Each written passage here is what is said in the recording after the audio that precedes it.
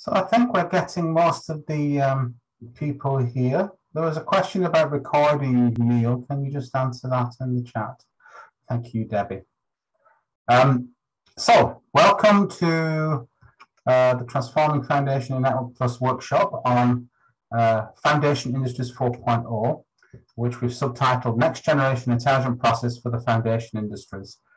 So I think the title is self-explanatory. We're going to look at a whole range of processes and technologies that can improve the efficiency of manufacturing and thus the energy efficiency and material usage in the foundation industries.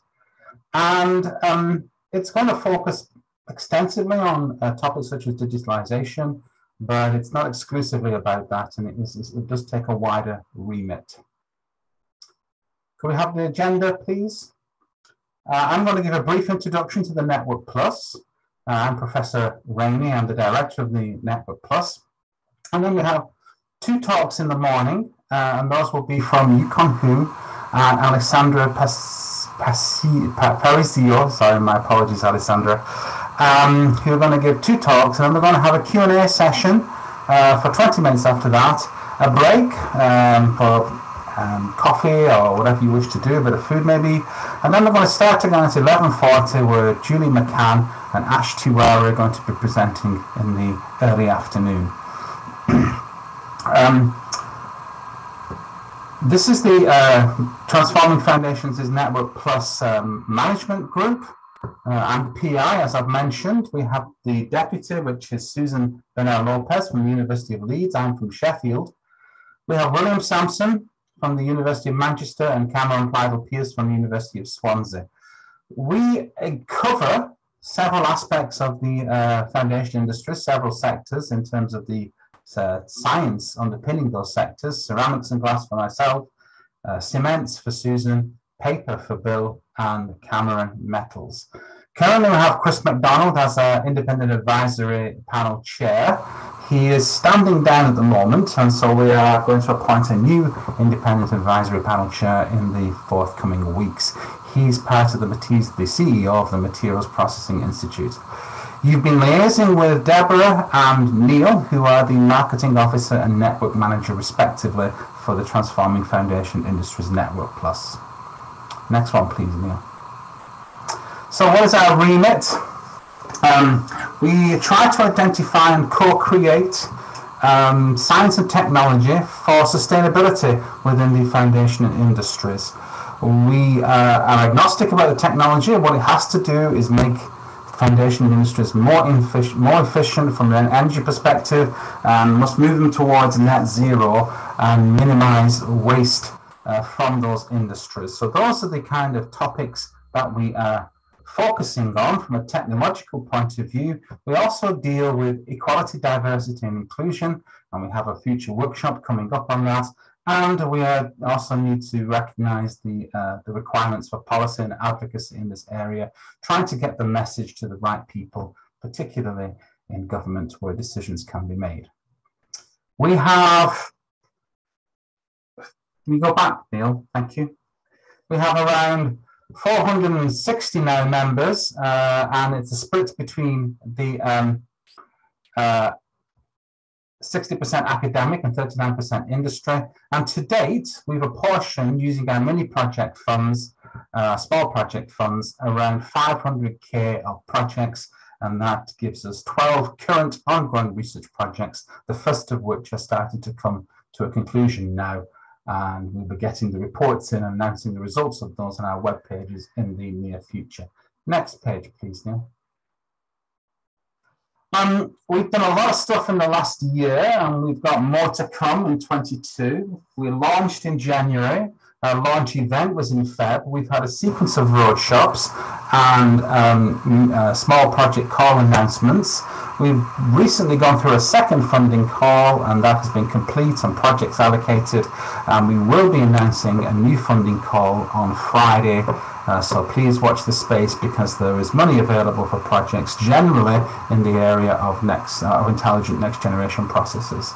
We've also had ongoing a webinar series called Blue Skies Greener Future, and we've been inviting some top researchers around the world to give us their perspectives on the push towards net zero. Next slide, please. Okay, so it remains for me to just introduce the speakers now. The first speaker is Yukun Hu from UCL, who's going to give a talk on next generation intelligent heating processes for the foundation industries. I believe Yukun is going to share the screen himself and present from his own computer. Is that correct, Yukun? Yes, thank you, Ian. Okay. Good morning, everyone. I'm Yukun Hu, an associate professor of infrastructure system at UCL, and also a member of UCL's Infrastructure System Institute, where I lead the energy themes research, especially the industry energy efficiency and decarbonization. Today, I'm going to share with you some of my thoughts on next generation and intelligent heating processes for foundation industries. When we talk about next generation industrial heating processes, no doubt the main concerns are energy consumption and carbon emissions. Currently, emissions in the industry sector comprise more than 15% of global emissions, the majority of which are associated with providing heat at temperature of 100 to 1000 degrees Celsius. Aside from providing heat, there are many cases where one must also compensate for thermodynamic driving force associated with forming CO2 as well.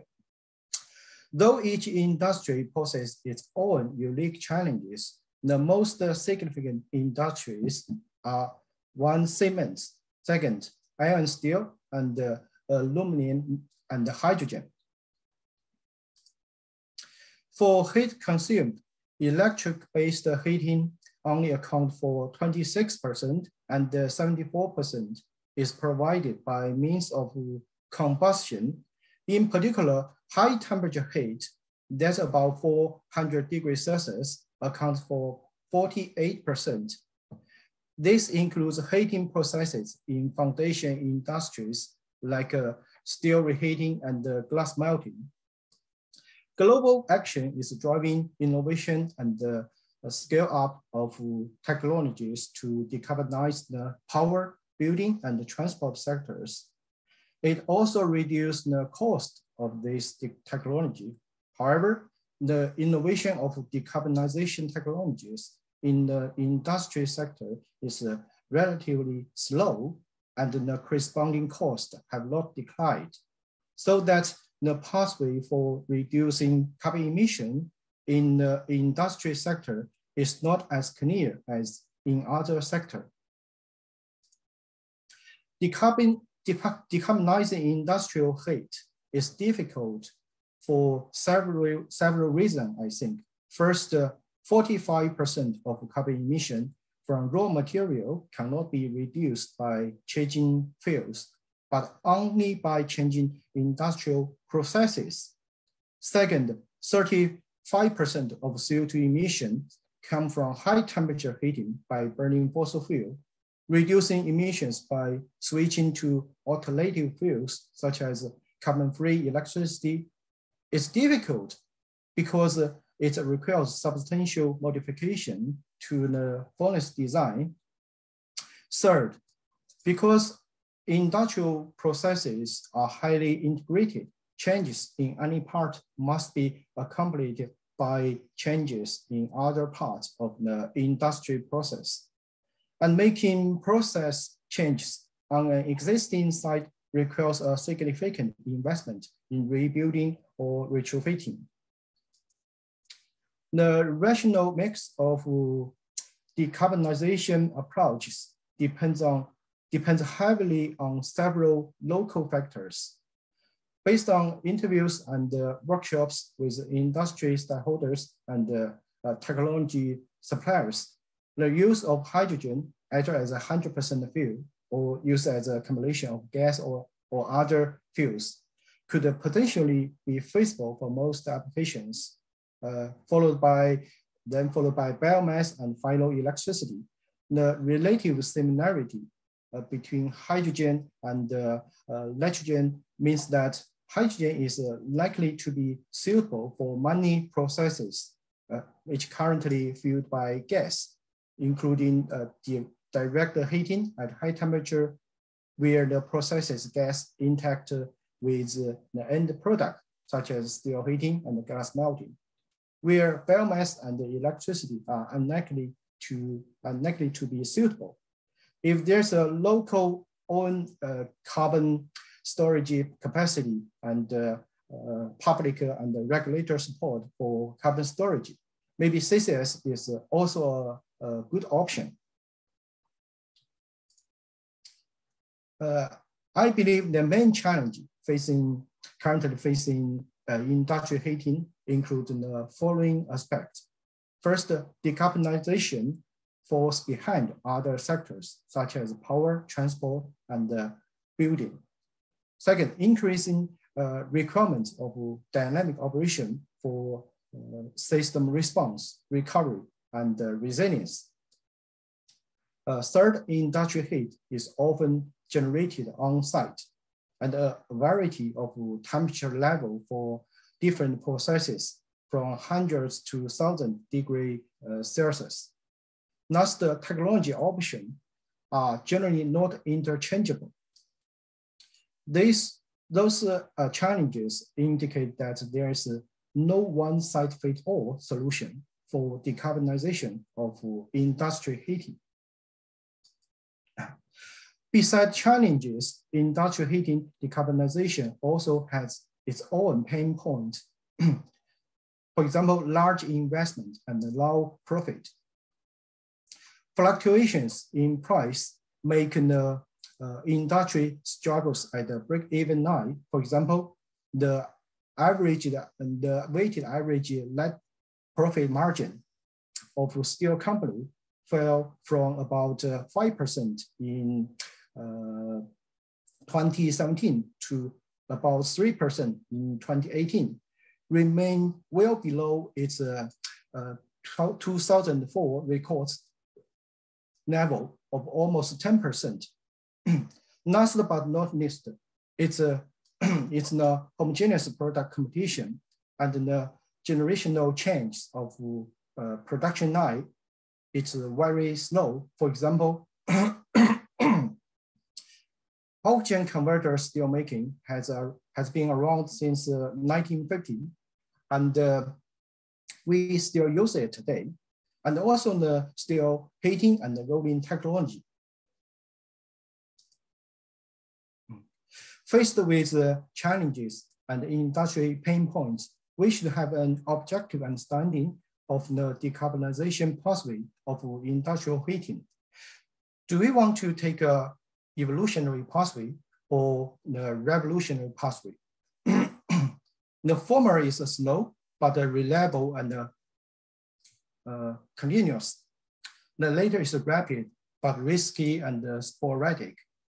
Over the past few decades, we have put a lot of effort in single process energy efficiency, but due to physical constraints, we have achieved limited success and getting closer and closer to the bottleneck. We desperately need a disruptive innovation to further enhance energy efficiency and deploy decarbonization technology like fuel switching and electrification and CCS, so on and so forth, though it may be a revolutionary pathway. Here, I would like to talk about the next generation industrial heating technology by taking the steel heating process as an example.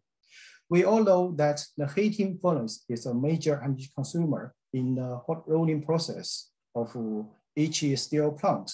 Each bullet needs to be heated to a certain temperature before subsequent rolling operations can be performed. For production quality reason, it's necessary to tightly control the stock, the discharge temperature, and its temperature uniformity. This can be difficult to achieve since furnaces are increasingly required to be operate in a transient manner to cope with variations in such as in product properties, throughput, and the need for handle production delays. If the product quality doesn't meet the requirements, it may be required to rework and thus energy loss, and also too high heating temperature or too long heating time can also cause scale loss and product reject. Currently, supervisory control systems are widely used in reheating furnace. In a common design, the temperature control is mainly divided into 3 different levels. At each time instance, the level 2 tracks desired temperature profile and determines the temperature set point for each control zone of furnace according to the scheduling of stock, desired discharge temperature, and the instantaneous thermal state of the furnace. At this level, stock temperature are estimated by the heat transfer model to avoid costly measurement. Then the level 1 calculates the required heat input to each zone to reach the temperature set point given by the level 2. However, the supervisory control system has its inherent disadvantage that essentially aims to regulate the stock discharge temperature and the temperature uniformity by adjusting the heat input. Thus, when the operation changes from one state to another state, it doesn't attempt to optimize the furnace efficiency. Considering the challenges and the industry pain points, I often wonder, is there a way that we can increase quality efficiency without making large-scale hardware or process transformations? The heating furnace usually has a high degree of automation control system and a complete IT environment, and there are few data outliers. The temperature time series changes of the data are relatively smooth, which meet the need of data modeling. However, currently 60 to 70 of industry data is not used. Therefore, we can find out the key factor affecting the specific energy consumption through AI algorithm from the massive measured data. Then the machine learning method can be used to establish a prediction model of these measured values and specific energy consumption, aiming at the lowest energy consumption, so as to realize the reduction of energy consumption, but not compromise the production quality. In this way, though we can't improve the efficiency by 20 or 30%, but 1 to 5% is still possible. If we want to further improve the energy efficiency and the resilience of the system, then the digital twin technology is needed. Data and the virtual model are essential components. Here, data can be used to maximize the energy efficiency, as I mentioned in previous slides. While system resilience can only rely on the predictions of the virtual model, which are required to be fast and accurate.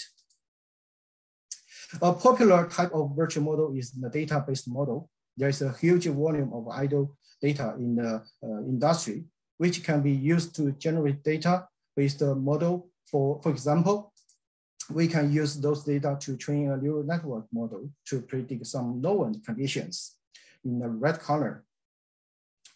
However, as mentioned before, usually there are few data outliers in steel heating, but doesn't mean that that will not happen at all. Once that happens, the data-based model will likely fail to handle it correctly. That's why many self-driving system test the extreme conditions to collect data. But are we willing to use the industrial heating line to test the extreme conditions? Of course not. So we still need the physics-based model. One that is widely used is the CFD model, though it can generate a detailed local result, including temperature, pressure, and velocity. It's very time-consuming, especially in industrial scale application. Considering this and the digital twins reliance on models, there is a need for advanced physics model, a physics-based model here, which need to be have real-time computing speed, but also have accurate to meet industrial application. One alternative method is the Hoto's zone method. The basic idea of the method is to split the computational domain into a rather coarse zone, including surface and volume zone, according to the specific application, and apply heat and mass balance to each zone.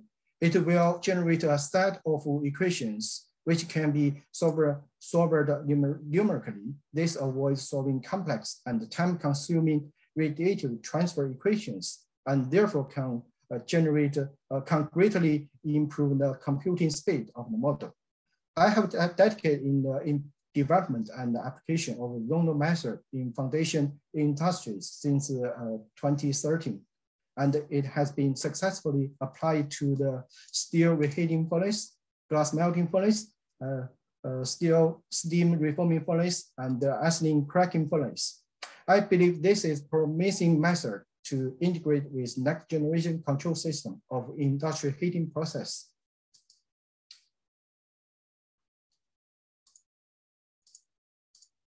Recently, we have put forward a research proposal together with the University of Exeter and South Wales to further develop the zonal method in an open source, open form framework by adding a new zonal mesh structure library. By doing so, the radiative heat transfer modeling is calculated on a coarse zone representation of the geometry, whilst the fluid mechanics is calculated on a finer finite volume mesh as needed. Building on this, the whole zonal method of radiation analysis can be fully implemented in the open form framework. The furnace model developed using this method can not only meet the control system requirement for model computing speed, but also meet the industrial application requirement for accuracy. By integrating the zonal model, for future furnace control system can realize not only feedback composite control of temperature set point to eliminate unmeasurable disturbance, but also feed forward compensated control of heat input to optimize dynamic operation problems, such as energy efficiency during batch operation and production delay. The modeling framework developed is also applicable to other heating processes in the foundation industry. Thank you for listening.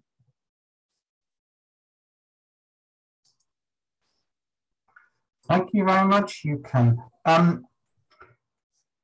We will be able to take questions by chat, and you're available to answer anything that comes through. Is that correct on specific things? Okay, thank you. Is that okay? If there's one or two burning questions right now, I will open up the forum just for a minute, but the majority of questions and discursive aspects of today can be dealt with in the Q&A. Is there anything specific right now for Yukun that you wish to ask? You can do a raised hand if you wish. Okay. I've got one burning question. You presented a whole range of scenarios for increasing efficiency and therefore reducing energy. And clearly your favorite is the hotel one, because that's your research area, which is absolutely understandable. We all know that. We all love our own research areas. But can you imagine all of these things being rolled out in combination? And if so, what kind of overall energy saving in a percentage could you envisage in the future? As I said, we just provide a tool for energy efficiency and renewable energy use in the future. What I mean is we can use this tool as a tool to future research. For example, for fuel switching, you use hydrogen and other renewable fuels. And this tool can be used for control purpose to integrate with current furnace control system. Okay. And also can be used as a virtual tool in a digital twin. Mm-hmm. Okay, thank you, Yukun. I have noticed there's a question in the chat for you, and I think I will leave you to answer that question. If you just look to the chat function, okay, there is a message from Shavingi, and it's directed absolutely to you. But I think in the interests of time and keeping to the schedule, we'll move on to our next speaker. Thank you. And can you put up the, briefly put up the agenda again, Neil?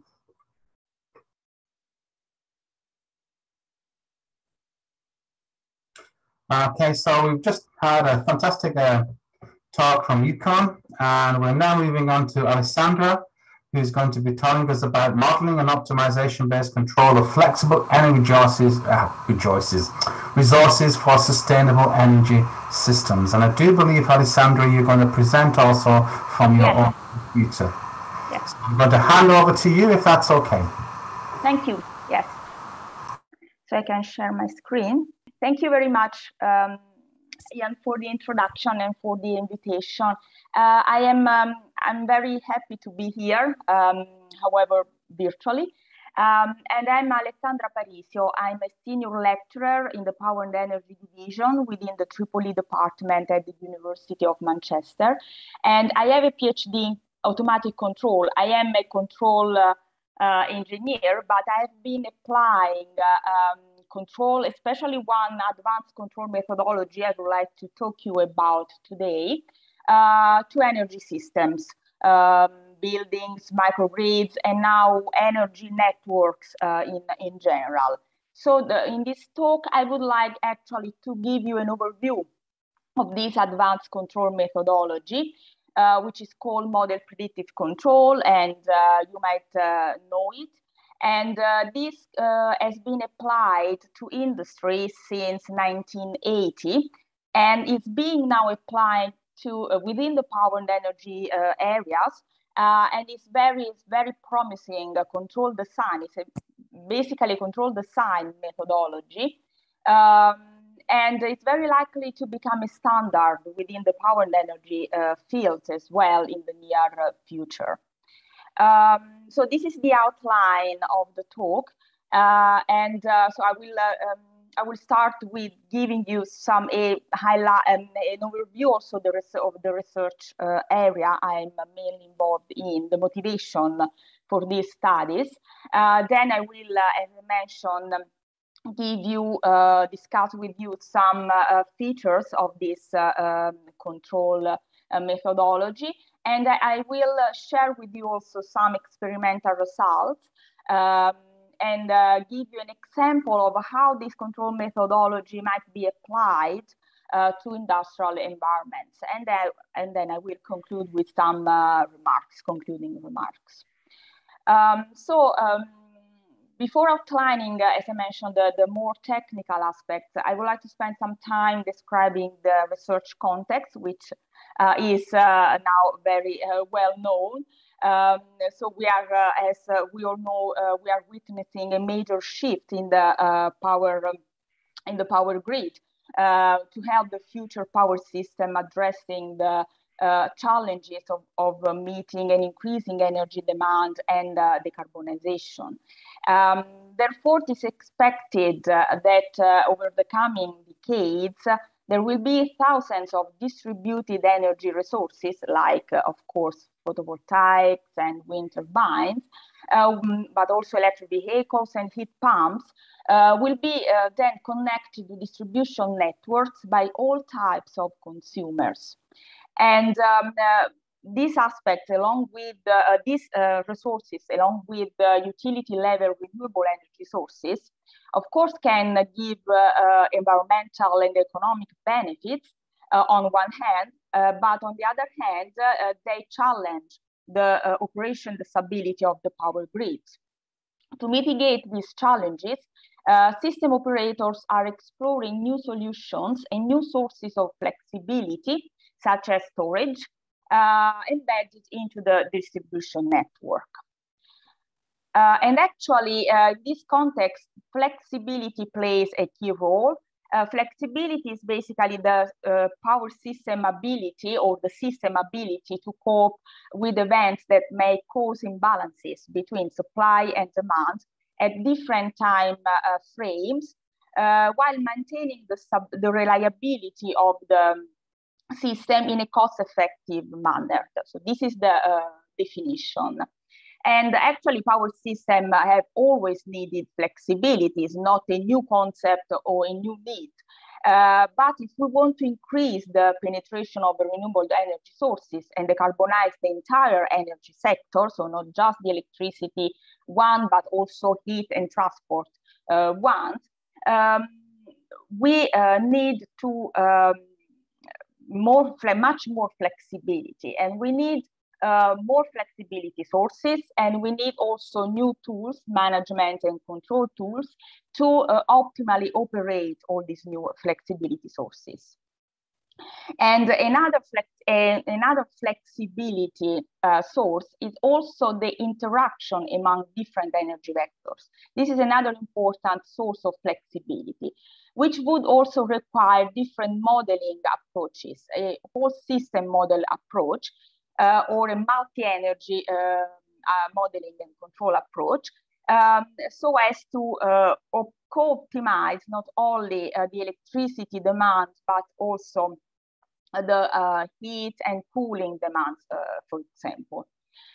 So in this picture in the bottom left, I just provide a high-level scheme, an example of the multi-energy systems, where you can find devices such as heat pumps, which basically couples different energy forms, thermal and electrical storage systems, and basically these energy supply sources have to be optimally operated so as to meet different types of energy demands, as you can see here: electricity, heat, and cooling, for example.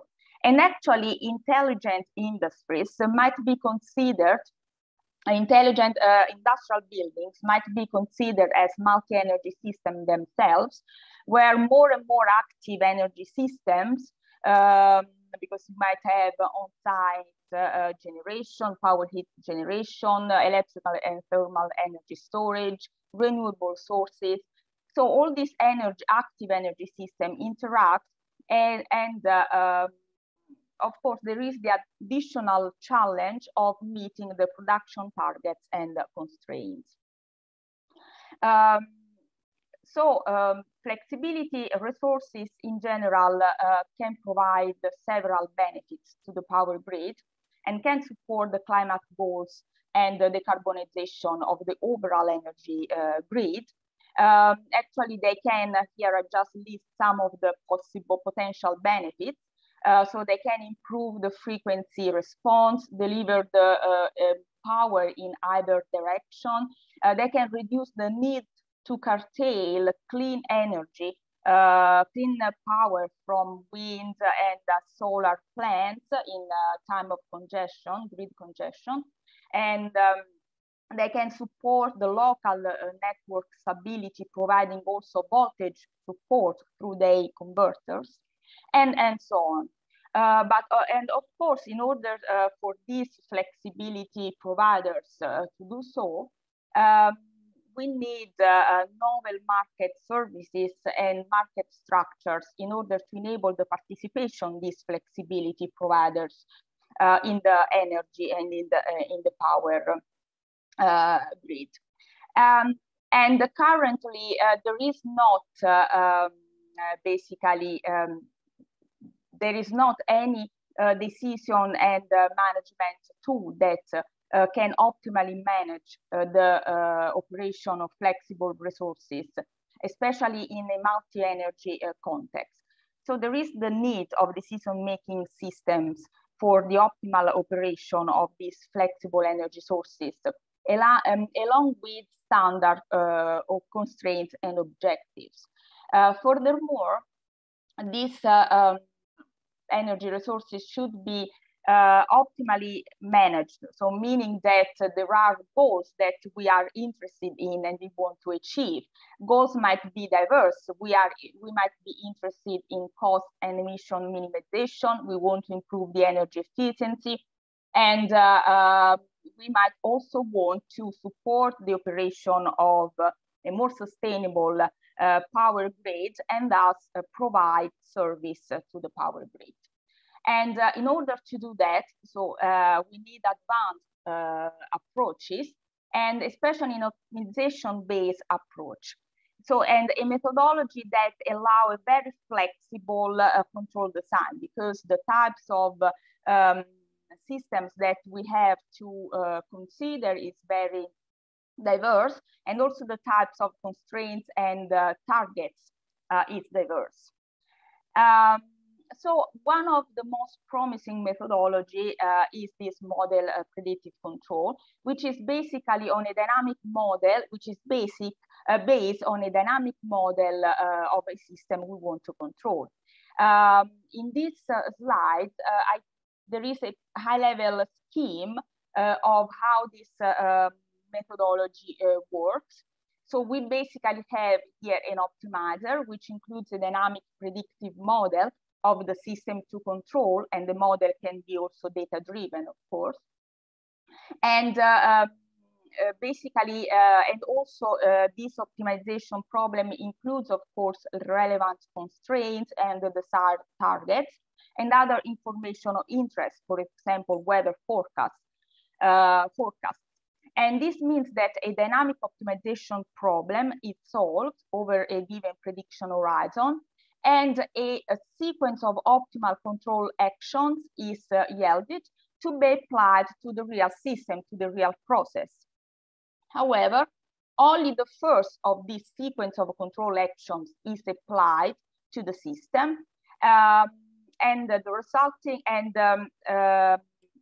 for example, and the resulting outputs, which could be, for example, the indoor temperature in a building climate control problem, is measured or estimated, and this information is fed back to the optimizer again, and a new problem is solved over a shifted control horizon, yielding a new sequence of control inputs based on updated information about the system.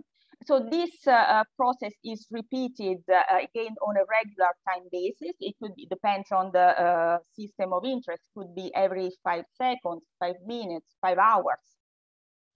And in this way, the system is optimally controlled. And as I mentioned before, this technique has been applied since 1918, starting with process control in chemical plants on all refineries, and now it's being applied to power plants and power electronics, and it's basically the standard for advanced control in the process industry. But as I mentioned, it's more a design, control design methodology, and the research in MPC is very active. And currently, the more active areas of research mainly regards the stochastic MPC, which basically an MPC controller that embeds within the control design, within the optimization problem, information about the uncertainty sources affecting the system. And learning-based MPC, which combines MPC with machine learning, artificial intelligence. Basically, it wants to understand how to extract information relevant to the control design out of data that are available more and more nowadays. This is the typical use of MPC within the industry. And basically, in this control hierarchy, it's usually placed in the middle. So basically, we have a steady state optimization where the a static optimization problem is solved based on economic aspects without considering the dynamics of the process. And the MPC instead, with the tracking goal, consider the dynamics of the process and try to steer the process so as to achieve this economic optimal set point. And it calculates other set points to actuators to be sent to low-level controllers, which act on a much faster time scale. And recently, there is also a trend to combine these two higher layers into one single layer, which is also convenient in terms of control infrastructure. Within one single layer, which is MPC combined with economic costs, and it's called economic MPC. So you can see that it's, there is a wide range of different variants of this control technology that can be considered. So these are some of the advantages of this control technology.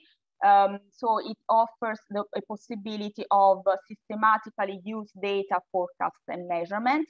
As I mentioned, it is based on future behavior, on a model of the system, so to predict future behavior of the system and prepare it for the upcoming events.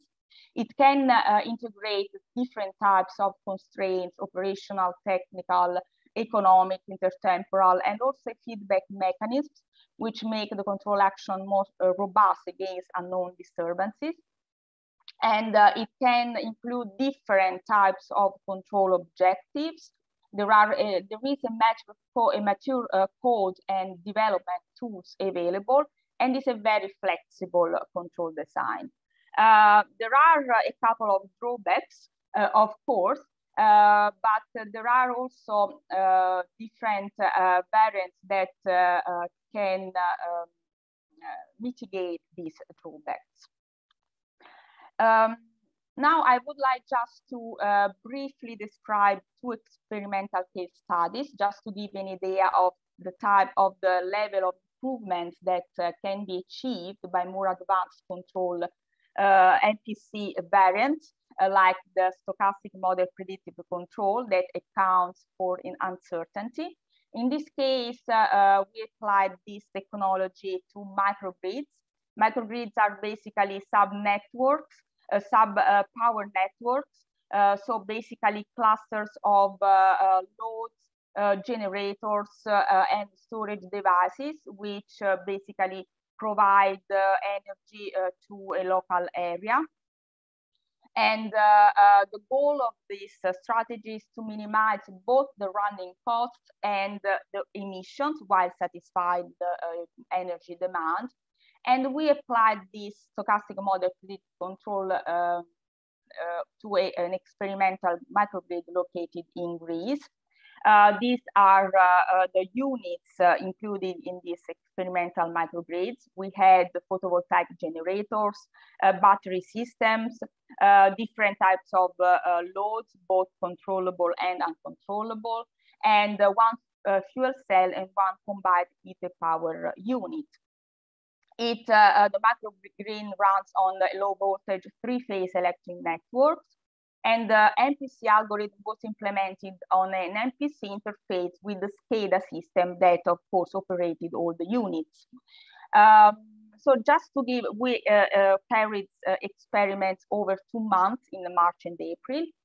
And here I just give some results. So the deterministic MPC, the deterministic MPC is the MPC without considering any uncertainty sources, was able to achieve up to 30% of cost saving over the current control technique they use to operate normally the microgrid. And then we also compared the deterministic against the stochastic MPC. So the stochastic MPC considered the uncertainty in the renewable generation and in the load. And furthermore, with the stochastic MPC, you might also put a weight on the objective you are more interested in. For example, this MPC OE put a weight of 70% on the running costs and 30% on the emissions, meaning that you are more you are mostly interested in minimizing the running costs, but you want to also partially consider the emission reduction. So you can vary these weights and achieve different trade-offs between the emissions and the reduction. And as a summary of the experimental results that we achieved, that the stochastic MPC can yield up to 35% of cost saving and a significant emission reduction over the deterministic version. So considering the uncertainty sources might be advantageous. And in this other example, we applied again the stochastic model predictive control approach to control the heating, ventilation, air conditioning system within university buildings located in Stockholm in Sweden.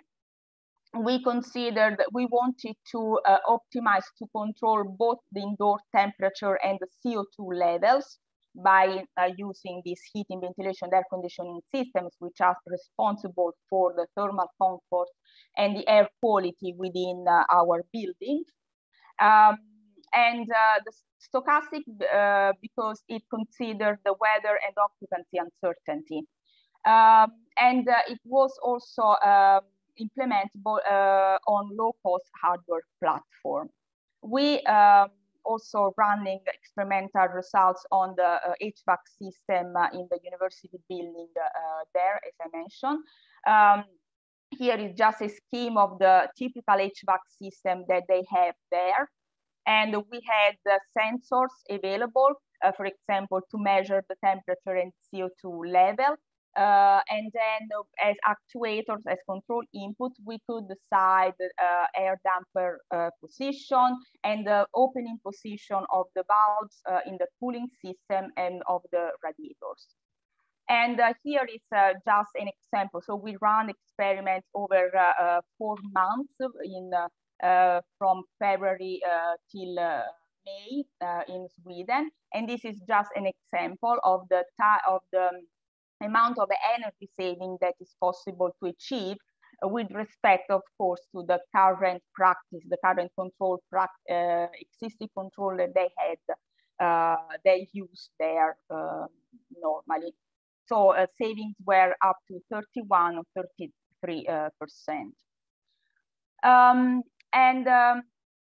Here I provide a possible MPC architecture for energy management and decision-making in industrial environments, with the aim to co-optimize both the energy use and the production objectives.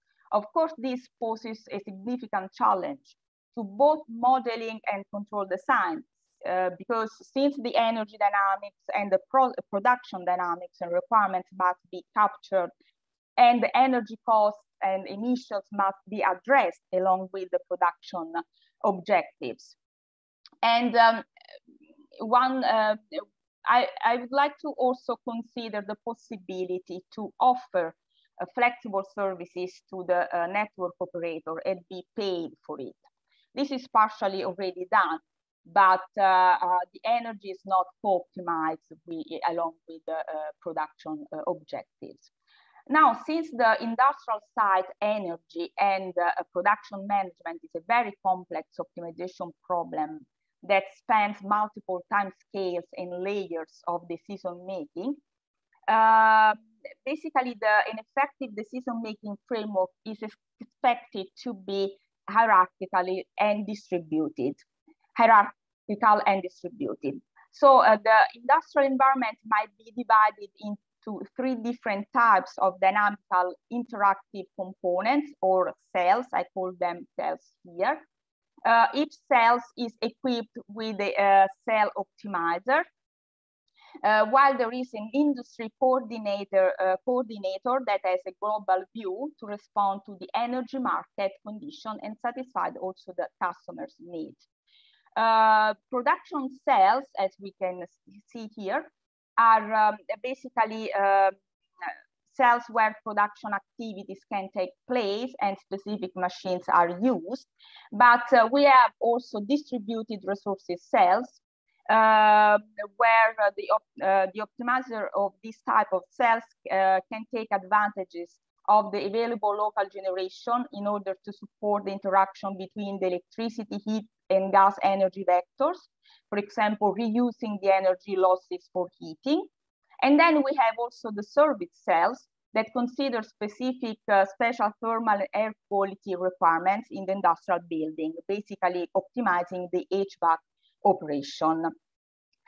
Now, an advanced type of MPC design can be used to effectively and optimally operate all these cells in a coordinating manner, which is called distributed MPC, which is also computationally more very promising. And it can also, it has also the capability to exploit new data capabilities to characterize, for example, equipment and identify energy-intensive processes, and then coordinate the energy management along with the production schedule. The collection of large amounts of data could happen through cloud-based platforms, and that can help parameter estimation, uncertainty handling, monitoring, and optimization tasks. And here I just give some example of possible cost functions, constraints, and uncertainty sources that can be considered for an MPC for intelligent industries. So we can, a trade-off between several objectives can be achieved, of minimizing energy use, costs, or CO2 emissions, maximizing the profit coming from service provision, and of course, specific production objectives can also be considered. As modeling constraints, we can include process dynamics, production requirements, but also thermal storage dynamics, operating modes of the various distributed, local distributed generators that can be available in the industrial site, and also the interaction with the grid. And there might be also different uncertainty sources to be considered, process-related uncertainty sources or renewable generation or the customer demand. And there are different mathematical ways to model and represent all these aspects. And so I would like just to draw some concluding remarks. I try to give an overview of this possible optimization control approach that has a high potential to improve the energy efficiency and minimize costs and emissions. This approach, MPC approach, is very rich and flexible, and there is a variance, a large set of variants that can solve a wide range of problems. And as I mentioned at the beginning, it is likely to become a standard for energy and power application. And it can be also a promising methodology for energy management and decision-making in industry to derive more cost-effective, not only cost-effective, but also environmentally friendly production plans. It can offer robustness against several sources of uncertainty. One is can be interested in, and non-standard objectives such as grid service provision can be included to contribute to more sustainable grid operation. Here is just some references, relevant references, and I conclude my talk here. Thank you very much for listening, and I will be happy to take any questions. Thank you, Alessandra. That was fantastic. Extremely interesting. Are there any, before I start asking the loads of questions that I have, I'm going to open up the to the wider group to ask questions. So any specific questions for Alessandra on what she's presented or in general about the research?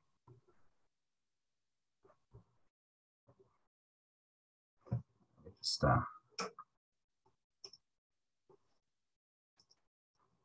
put the participant list so I can see if anybody's got their hand up.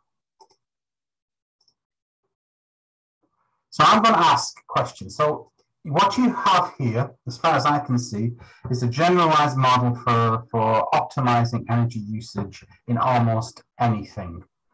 Is that my general understanding reasonable, Alessandra? It might sound very ambitious, but it's basically MPC. It's a really controlled design methodology, and the core is being able to derive a mathematical description of the system and of the objectives we are interested in. So in general, yes, it can be applicable to everything, because nowadays we have also it is being applied also to power electronics. So something that runs over microseconds as a time scale, because we have fast embedded MPC variants. The research is very, very active. And one of the benefits I didn't mention is that there is a very strong theoretical foundation as well. Now, theory in a practical application might be of limited interest, but it might offer some guarantees that of stability, for example, which is very important probably in industrial processes. And it might also offer guarantees that the solution that you get is feasible, meaning that it satisfies the constraint, the technical operational constraints you are interested in. So if essentially, if you can parameterize your process, you can apply your model. Am I understanding correct? Yes, that's so to date, do you know of any applications that have occurred? You've mentioned a couple of industries, but one of the reasons we asked you along today was to see if there was to discuss the application of your MPC type approach to the foundation industries. Are there any specific barriers that you could think of or difficulties to apply? I know you're not an expert in the foundation industries, but just let's say how I don't know, a steel mill works. We all know the basic areas of a steel mill. Are there any kind of issues? You need to parameterize it. So I guess you need a lot of data. Yes. Actually, I did not mention the drawbacks, but there are. I just very briefly mentioned that there are drawbacks, but of course there are. The main drawbacks is that you need a model of the system. A dynamic model of the system, because that will become constraints of the MPC optimization problem. Now, to derive models relatively accurate, it's also a trade-off between complexity and accuracy that has to be achieved, and it is also challenging itself. So, but you need a dynamic model of the system to be able to apply this technique. Now and also the other drawbacks is that you need online computational requirements. There is an online optimization problem that you have to solve. And that is why, and also you need to characterize somehow the uncertainty sources that you have. So you have a feedback mechanism that somehow provides you with some robustness against unknown disturbances, but there are disturbances you can collect data on, like weather forecasts or people, or I don't know, in the industrial environment there might be many customer demands, for example. So the design phase might be intensive, might be challenging. But that is why the research is very active, and there are now combination. The researchers are looking at combination between MPC and machine learning, for example, that can really help with modeling the challenges and with the learning of the errors, of the uncertainty online. And there are also MPC variants that can move part of the computation offline, and so that online there is just a simple function evaluation, and there is this distributed MPC approach, which I briefly mentioned. I didn't have the time to explain, but it's also very, very promising, because basically it decomposes, it distributes the computational burden to different agents. Basically, decompose the problem into smaller and simpler optimization problems. But it has to be done so that you are the quality of the overall solution is guaranteed. Thank you, Alessandra. I could ask you about another 100 questions, because I think this is an approach that needs to be very much explored. And you're right, to work with modelers and obviously, information technologists who understand how to collect data very quickly. But I'm going to hand over to Bill, who has been patiently waiting while I stop talking. Thank you, Alessandra. Really nice talk, and I think you've sort of answered my question in your response to Ian just now. But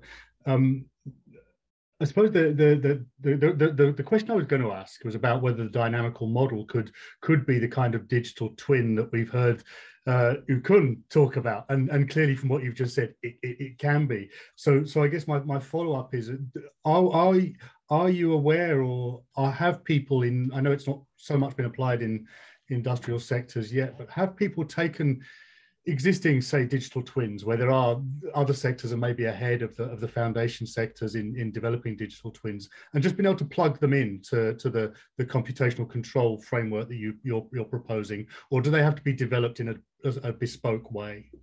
No, this is a very good point. Many thanks.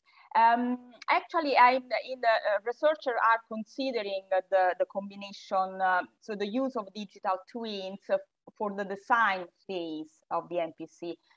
Basically, for the MPC, what is helpful is to develop a control-oriented model, because it has to satisfy several some mathematical properties, so as to derive a problem that is easier to solve, but you need to be aware of the simplification that you do in your modeling. So digital twins can be very helpful in helping with the learning process if we combine MPC with the learning, or to provide data to apply system identification techniques and derive control-oriented models for the MPC.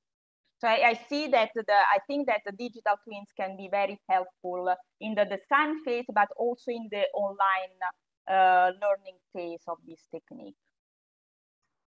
Thank you. Thank you. Yukun, I'm going to ask a question of you and maybe link it to what Alessandra is doing. Do you see a strong potential connection between your approach, Yukun, and what Alessandra is doing? You have models, you have a way of parameterizing processes, and I'm not an expert, but there does seem to be a clear synergy between these two things. And if there is such a strong synergy, your background, for example, in the foundation industries, and Alessandra's skills in the MPC could provide an interesting platform for the future. So could you comment on that, Yukun, and Alessandra? Of course. Actually, previously, I also worked on the MPC model predictive control of money industrial heating process. But we find this is also very promising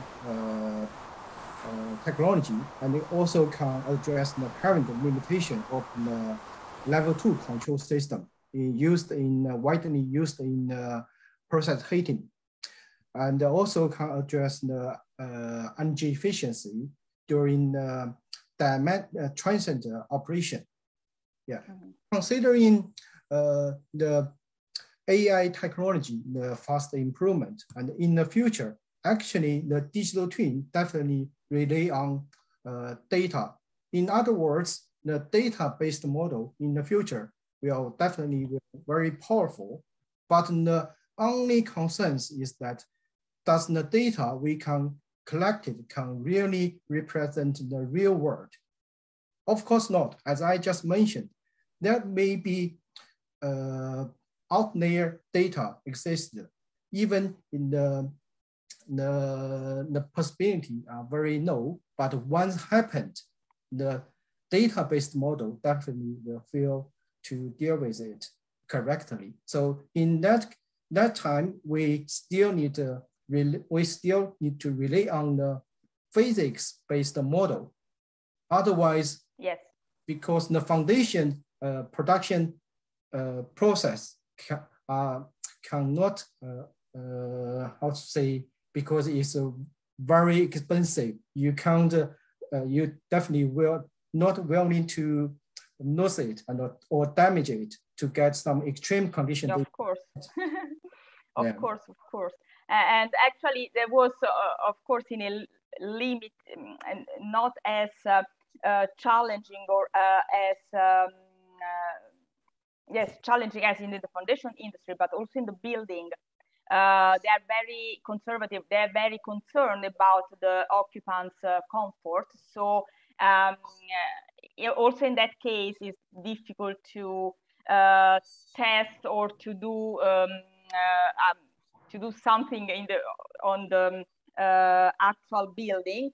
So that's why the university building, they are of course more flexible, and we relied on a gray box model. So we had a partially physics-based model of the system, but some of the parameters have to be learned out of data, basically. And this is also because it is important not to lose the physical interpretation of some of the variables of interest for control purposes.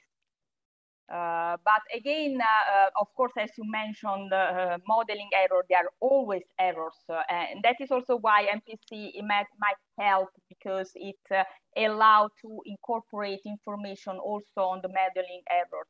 And I think that data can be used also to learn about modeling errors online. So it's a learning process, but the more the dynamic of the system are learned, the better the control performance should be. Thank you. I genuinely think there is a huge amount of potential in what we've heard this morning for the foundation industries, and I hope the people who are on this workshop recognize that. I think this kind of approach needs to be investigated further. Perhaps there is potential of some kind of feasibility study, for example. Who knows? For example, using TFI Network Plus funds to explore combinations of these two things. We have a call coming up soon. The amount of money is not huge, but there's the potential there to at least have a brief look at the possibility of combining the approaches described by Yukun and Alessandra. We did say we would stop at I think it was 10 past and starting at 11:40. Neil, is that correct? Yes. So the plan is to have a break until 11:40, unless there's any more questions people would like to ask. Thanks, Neil. Thanks very much. So, but I still want to make sure everybody's asked the questions they wish to the speakers this morning before we break for half an hour. Are there any further questions out there? Okay, so given that I could ask another 5 questions. I'll not do that. I'll do that with Alessandra and Yukun separately. I'm going to suggest that we take that break, which is scheduled for right now, and then we reconvene for 2 more talks in the topic of Foundation Industry 4.0. We have Julie McCann from Imperial College London talking about sensors for sustainability, and our own Ash Tiwari from University of Sheffield on digital digitization of skill-intensive manufacturing processes. So they are going to be speaking from 11:40 onwards, and we're going to have a very similar setup. There'll be time for a brief question, some chat questions as well, but then we'll have a Q&A at the end, and the idea is to kind of see if there's any outputs from this that could potentially be useful for the foundation industries, if not already there to be discussed. Okay, so thank you, and we'll reconvene in some 28 minutes or so. So thank you very much. Hi, welcome back, everybody. We'll just give people a couple of minutes as they rejoin and sit down to the computer with their coffees or whatever they've been doing in this break. Our next speaker is going to be Julie McCann, who I believe has joined. Julie could only join for the last 2 talks, but we're very, very pleased to have her. She's from Imperial College London. Julie, are you there? Yep, I'm here. Oh, lovely, marvelous, thank you. Yeah, so and I understand you're going to share your. Yes. Excellent. Okay, so we're all on the same page. So when people say no, you're going to do it, then I get scared. But definitely, we're on the same page on this one. That's really good. So we're just all good. A couple of minutes, and then just get people back and thinking about the workshop. Just give people a minute. So it's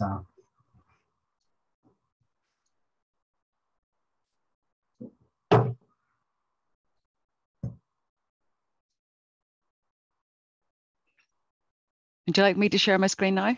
Yeah, that would be ideal. Thanks very much, Julie. Get it ready to go. That's a fantastic background you have there. Or you have one of the truly great houses on the planet. Yeah, true. Yeah, on my salary. It's a background. Oh, what's happening here?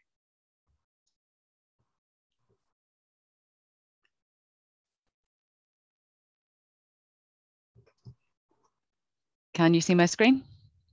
Not at this stage. No. Coming through, I think. Yep, it's there. So, we'll just give 1 more minute to 42, and that will ensure that everybody who's going to come is here. I would imagine people slowly will come back if they have left, or they will sit down and recommence if they've left the link on. So I think we can get going now. So we have Professor Julie McCann, who's going to give us a talk on sensors for sustainability. I'm very tempted to say sense and sensibility when I see this title, but sensors for sustainability, the advantage and challenges of instrumenting processes to track and save materials. So please start when you're ready, Julie. Thank you very much. Thank you very much, all. How are you doing? I'm Julie McCann. Thanks for inviting me to your workshop today. So I'm a computer scientist, so I'm coming in at this from a computer scientist perspective. I've never worked, obviously, in the foundation industries in my life, but I have played around with tools that can be used in those environments and have been used in similar environments to help with sensing. It's funny that you call it sense and sensibility. I have had a talk once, which I did call sense and sensibility and sense in the city and all sorts of jokes therein. Anyway, this is a very, very long-winded title because at the time of chatting with yourself, Ian, I was not sure what I wanted to talk about. So anyway, I've geared the talk around sustainability, but in truth, it's more than sustainability, as you will see. Anyway, some initial slides to show you where I'm coming from.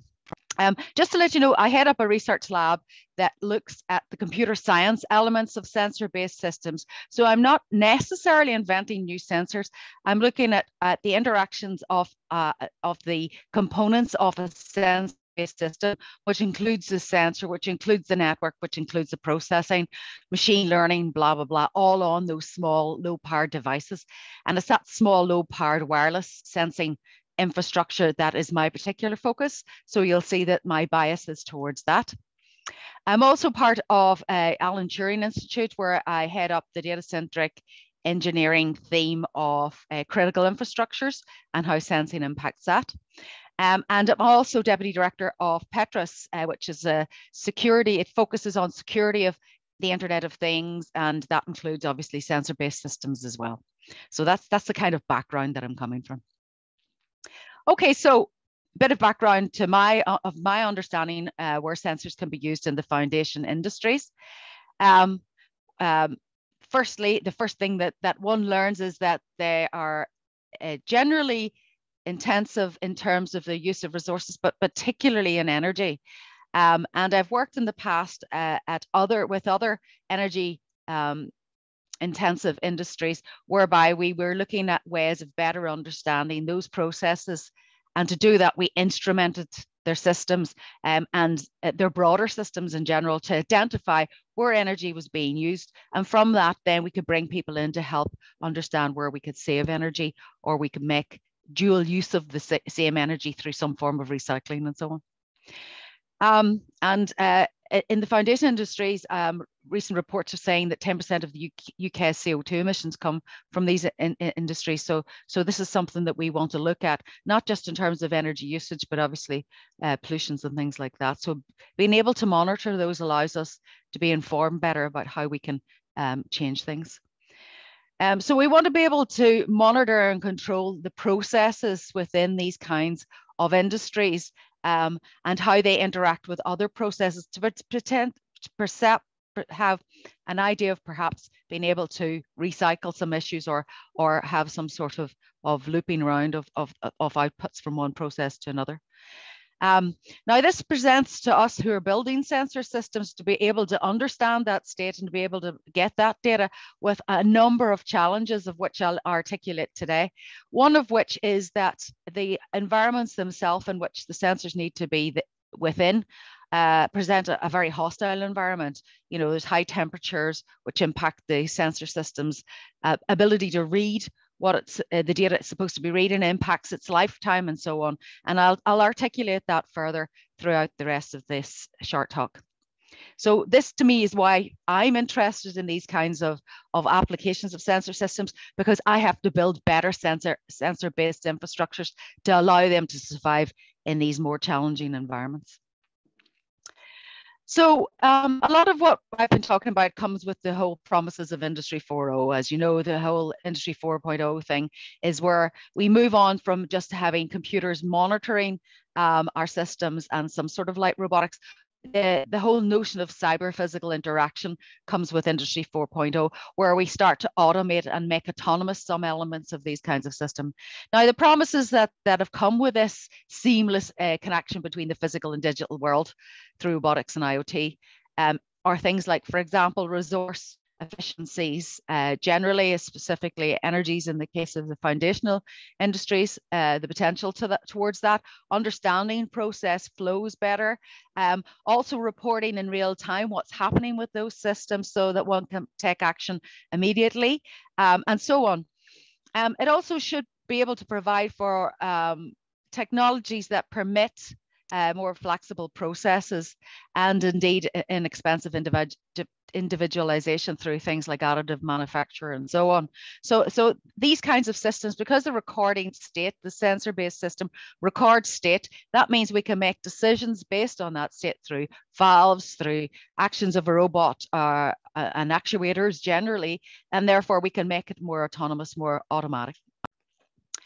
So we can also allow this information to be put through simulators, through digital twins, through other mechanisms, so that we can look to see how we can optimize those production processes to maximize income from those processes and minimize what could be considered negative, like costs or indeed pollution and so on. And it allows us to be more adaptable to external influences. So not only are we able to do more flexible processing, but as things change, as pricing, for example, of incoming materials change, we can start to change how we adapt our actual processes, our production processes and so on, if we have better information about the state. So to be able to do this, obviously we need to have more sensor usage. And this also leads to better process control, efficiencies, as I said before, and hopefully reduced downtime. So you'll be able to better predict the condition of your assets and so on, so that if you have better predictions about, for example, failure or deterioration, you can order components in advance while costs are low, so that you have them ready for when that upgrade or whatever needs to happen. So you start to look at condition monitoring and condition prediction and so on. You can also do better asset tracking in terms of, firstly, storage and transport, that is where your raw materials are and what the provenance of those materials are. So for example, there is a movement at the moment looking into how phone batteries and so on are composed and where the raw materials of that comes from. And there's a movement towards putting tags on the actual materials to indicate their provenance in a secure way from the very source of where that material has come from. And also understanding where in your plants where your items are and how they're stored and the conditions of storing them also helps with your production scheduling as well, and all the other infrastructure. So if you have that information, you're able to do these things. And again, as I said before, you can look at condition monitoring of the different systems in the environment and do prediction across that as well. It allows us to be able to inform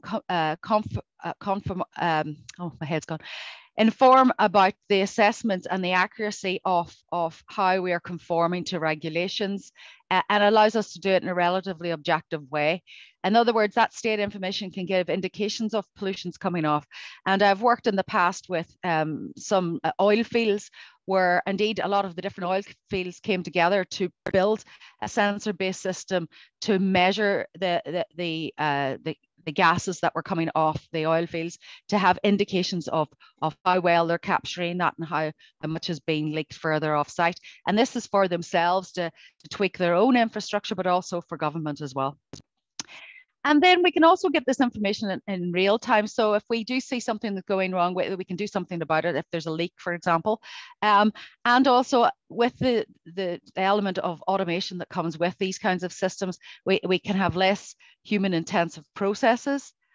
And indeed, because they inform things like robotics and control systems, this automation as such, then maybe can allow us to have a more safe environment for where other people are working as well. Anyway, no conversation about sensor-based systems and Industry 4.0 can happen without the description of a digital twin. And there's 5 different levels of the twin. The twin is essentially models of the physical infrastructure. These can be manifested in a number of different ways using different types of mathematical techniques, and they can be presented to our users or our operators in different ways as well, in terms of, for example, simulations or numbers as mathematical numbers, or indeed it could be some sort of very pretty thing, as you can see in the screen here, in some sort of maybe indeed virtual reality environment for training, or for in some sort of more human interface oriented presentation. Now, the digital twin systems are useful because it allows us to not only just monitor what's going on in that physical system, but it allows us to extend that through different systems to understand how it flows into that system and how its flows outwards are impacting those other systems. It allows us to do things like, for example, predict what could happen next. It allows us to optimize the system, and then also allows us to do what if we change this, what if we tweak that sets of parameters. It allows us to understand that.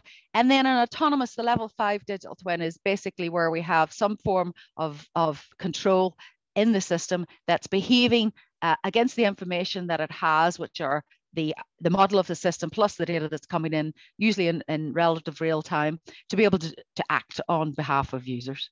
So we've got this notion of different elements of digital twins.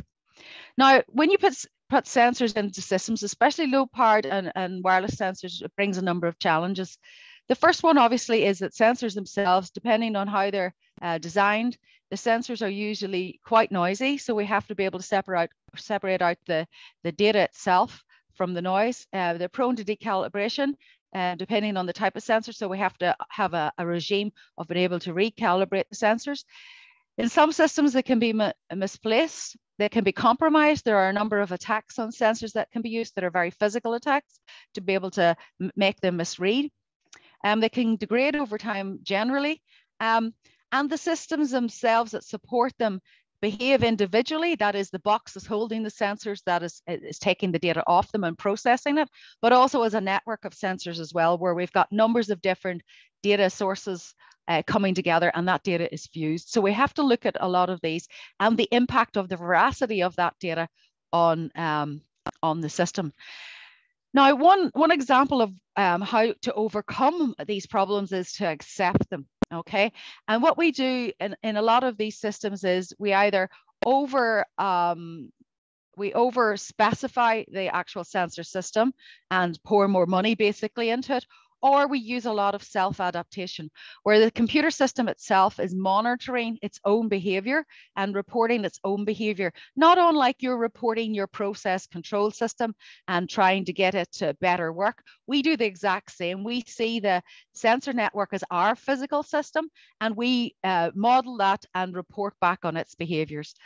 We also program it with self-adaptation. Now, self-adaptation is basically where the system, with minimal information, because it doesn't have an awful lot of processing capacity, with minimal information is able to make decisions and adapt to failure and adapt around holes in networks and so on.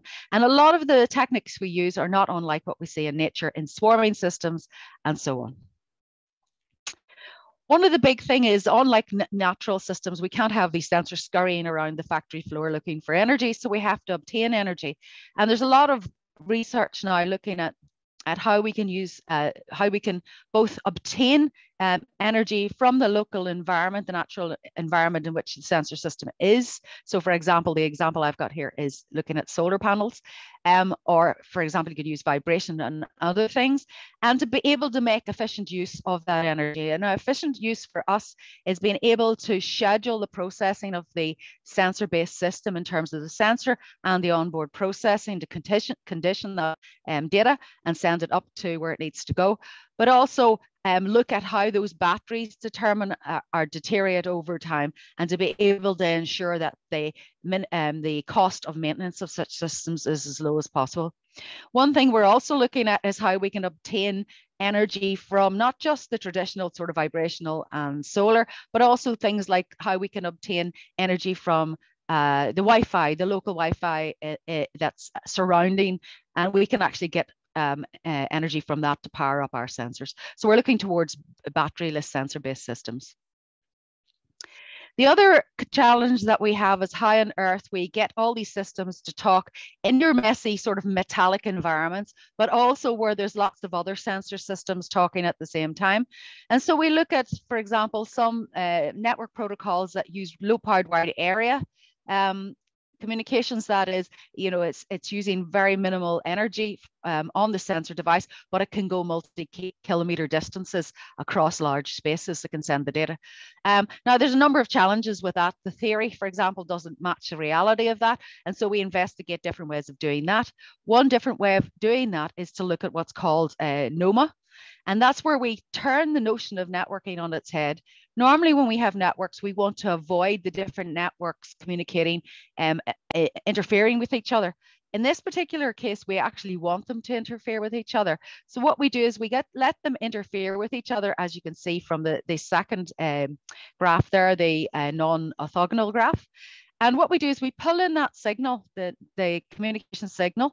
And what we do is we use very clever signal processing to grab the strongest signal. In this case, it would be that big green signal there. And we grab that signal and we output it. So that's our first message through. And then we look at the next strongest signal, which is in this case, our purple signal. And when we can decode that, and we go down as far as we can with the signals where we're getting what would be considered accurate data through. And that means that many people many systems can share the air, essentially. They can actually send their data at the same time. So we're looking at more efficient, low-powered ways of sending data across our networks. When we have control in the loop, then we have another set of challenges. Now, I've talked about the nature of self-adaptivity and the system having to measure its environment and work as best it can within those environments. That brings a notion of stochasticness to the behavior of these kinds of systems, which in turn then has impacts on things like bounded delays, packet loss, clock skew, and things like that. So in other words, the data coming into any system that relies on the data coming in at a certain time with a certain timestamp and of a certain level of accuracy and so on are impacted by these. Control systems are one particular application. So we've been looking at different ways that we can, with all those stochastic nature behaviors of our sensor system, allow a control system to operate the way it would if everything was accurate and timely, but also to bring about the same levels of confidence and truthfulness for that control system so that it can operate. And we've applied these to situations such as water distribution networks and so on, that operate over multi-kilometers. So this allows us to do many clever things. So for example, one of them is on the network, the water network. We're able to detect leaks and actually within 50 centimeters be able to determine where that leak was. And we've won awards for that particular piece of work. We're also working in Singapore, looking at how we can build better water collection systems so that the water collection in Singapore, the rainwater is not wasted. And we have an infrastructure there that consists of these large butts on tops of roofs, but we also have other infrastructure. And we schedule when the sensors work and obviously the types of data that they're pulling in so that we can understand better how we can make best use of that water so it doesn't go to waste. And we also look at how these systems are impacted by security. Now, one of the things I mentioned earlier was the self-adaptivity to keep these systems working at their optimal, but also it actually makes them a little bit more insecure as well, because you can, let's say, lead the system on to thinking into different behaviors due to the data. And what we've done is we've looked at all the different elements of sensor-based systems and indeed where those sensor-based systems could be tampered with or maliciously interfered with and so on. And so we've been looking at that and building new protocols to overcome those. Now, earlier I mentioned one of the challenges that's particular to your environment, which is the actual environment in which you guys typically work, which is in the factories and so on with extreme conditions. And so we've been looking at different ways of doing sensing whereby the sensors are not on the machinery that is being operated on in the factory. So the example here is, one example is called RF tacho, which is a tachometer that's measuring rotation speeds of motors and fans and things like that. Essentially what it does is instead of sitting physically on a device or a machine, or indeed sitting looking at a machine to measure some form of light, it can be even in a different room. And what it does, it sends a radio frequency signal through that machine, and our system listens to the impact that machine has made on the electromagnetic waves. We do the signal processing to grab out that signal, and from that we can derive things like the vibration on the machine. We can derive the rotation speeds of anything that's rotating. And indeed, what we found when we were doing the experimentation, we could determine things like, for example, human heart rates, people swinging their legs, and indeed whether someone was using a microwave oven, etc. So this kind of approach to sensing allows us to take away some of the danger and some of the complexity of being able to place sensors in and around these kinds of hot or interesting environments. And indeed, we actually took this work because we determined that we were able to detect moisture. And we've now also applied this very same set of technology to determine the growth of grapes in a vineyard. We can actually even do that with the very same notion. I'm going to leave with this last thing, which is looking at a water network as an example again. And the reason I'm leaving you with this is because this is something that I see as a challenge to sensor people and people who are interested in digital twins and so on. And this is where we have a thing called physical interaction. And I've been sort of subliminally having little stars with that title on it throughout the presentation. So what we've got here is our water network, which is the gray part. And this could be any form of pipeline network. On it, we have our sensors. and we have some actuators, in this case valves. And the aim is to get the water network to route round failure and better than a current water network would do today, and to also make it more resilient and long lasting. Now we've built this computer system, and like the physical system, it has its own constraints. It wants to minimize its use of energy so that it lasts as long as possible. It wants to maximize the accuracy of the data, and it wants to minimize its delays in sending that data to the control parts of the system.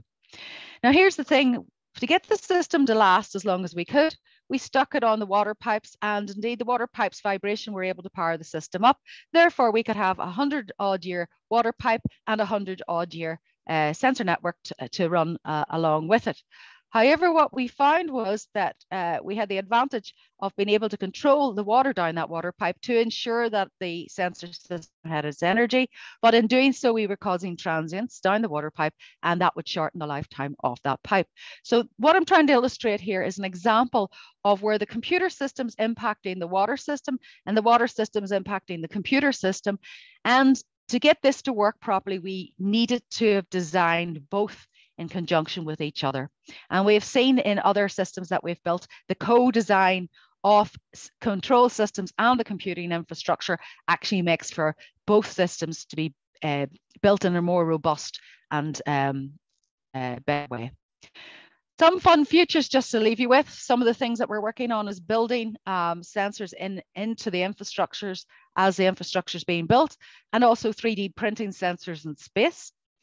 And also some of this, these sensors are being shrunk down to tiny sizes. This is one example there. And some of the more fun things that we work on are things like smart matter, etc. To give you an indication of where some of the science is going in that regard. Anyway, thank you very much. It's been a bit of a whistle-stop tour of some of the things that I'm interested in, and I can take questions now. Thank you. Thank you very much, Julie. That was fascinating. I'm going to do a couple of questions. Are you okay to stick around for the Q&A at the end, Julie? Yeah. Okay. So then we'll have a broader discussion at the end, but let's take a couple of questions directly for Julie.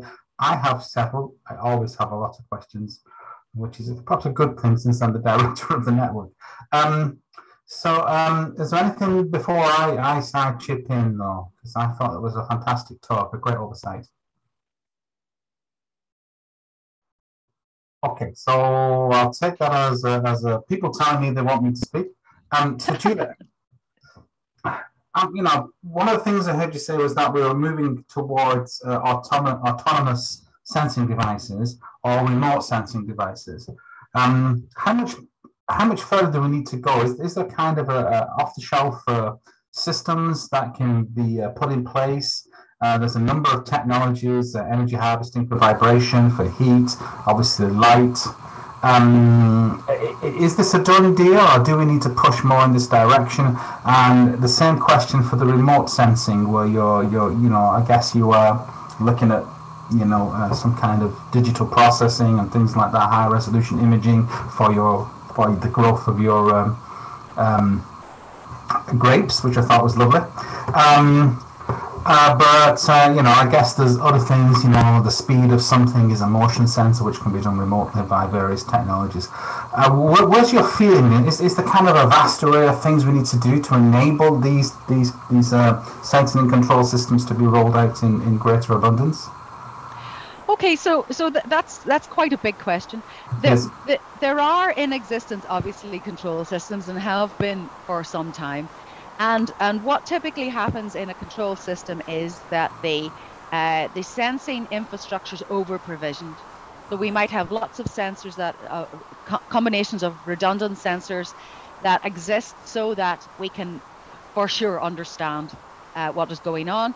And these systems tend to use wired communications and wired power.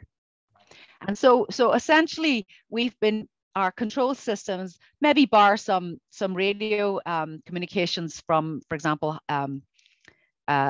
modern heart-based protocols. We basically have kept that technology very steady, but that technology is pretty much the same technology we had 20 years ago. Right. Now, in the meantime, we have had a lot of work, a lot of research, and a lot of new technologies come out that are far lower cost, easier to fit to systems because of the retrofit features of wirelessness and of battery-powered or non-tethered systems. But we're at the moment still in a position of people don't trust those kinds of systems, right? And it's a trust issue. And the thing is, and the reason it's a trust issue is because of all the non-determinism that comes with radio, that comes with battery-powered systems, and obvious fears that if you're driving something based on data, you want that data's predictability to be as maximal as possible. So that is still a sticking point. Now, there's a lot of systems, that are just sitting around monitoring, not necessarily informing anything other than a human who can make some form of educated decision. And those systems don't need to have those requirements. But I'm still not seeing an awful lot of those out in industry. In reality, we see some, but not an awful lot. Certainly not at low powered. But then in industry, you've got an awful lot of energy being used, for example, on these big infrastructures. So you may as well plug your sensors in as well. So that's the very practical side of it. There is an awful lot of work to be done. The way people design sensor-based systems is like being back in the 1950s, designing computer systems like data centers. Since the 1950s, we've been looking at ways of both software engineering and systems engineering large computer systems, but also at how we verify and provide guarantees of those systems. I'm afraid that the area of sensor-based systems is way behind. It has not got a specific method of being able to provide guarantees about qualities of data, of qualities of information processing, of uptimes and all those. We don't have that really, and we really need to work on that. So that to me is a research area. And it's also my further argument that needs to be done in conjunction with the physical environment in which those sensors go into. And that's two things. That's the actual, the air around it, the temperature, the blah, blah, blah. It's also what the sensor is supposed to be doing with the physical environment. So if it's reporting on it, then we are able to understand the veracity of that data if we understand what temperature that the measurement of that data was taken at. And so those kinds of things need to be done for us to start getting trust in these kinds of more non-deterministic systems, in my opinion. That's an excellent answer. You clearly pointed out the issues, trust, and for me, the big one was we probably do a bunch of tests on whatever remote sensing technology we think they're going to use, and we do them in laboratory conditions, and so we trust the data. But if we're having that information coming from something where the temperature may vary, the pressure may vary, the vibrations may vary, that's going to cause potential, not necessarily actual, but potential variations in the data, which again creates a trust issue. That's really fascinating. And it's not even just variations in the data coming off the sensors. The actual radio systems, the noise floor of the communication system changes with temperature and humidity and so on. And that can impact whether or not a message has been delivered faithfully or not. If it's not been delivered, it usually goes for resend or something like that. But then that has further down the road impacts on delays then. And if you have a control system with delays because messages are bouncing back because of the environment change, then there's an issue there. So it's again to do with the trust as well. So I'm hearing temperature stable or ambient stable devices and temperature stable, ambient stable. Then that costs a fortune, then you can't have that. So this is it. I mean, in a way, a big data center is in a temperature controlled environment, if you think about it. No, the actual device works over temperature. We're having tenants that will work over a couple of hundred degrees. Or we just put more sensors into them and report that with it, and then we know what to do with that data. Okay. So it doesn't have to be costly. It doesn't have to be restrictive and costly. I can see that. Okay, fascinating. Again, I could go on forever and a day. But we have to move on to, so thank you, Julie, that was marvellous. But we do now, because I've gone way over time chatting away, we're going to have to move on quickly to Ash Tiwari from the University of Sheffield, who's going to be presenting on digitalisation of skill-intensive manufacturing processes. And I believe you're also going to present from your computer, Ash, is that correct? Yes, that's right, Ian. I'm going to share my screen. Okay, thank you. All right, you go, in your own time. Yeah, thank you.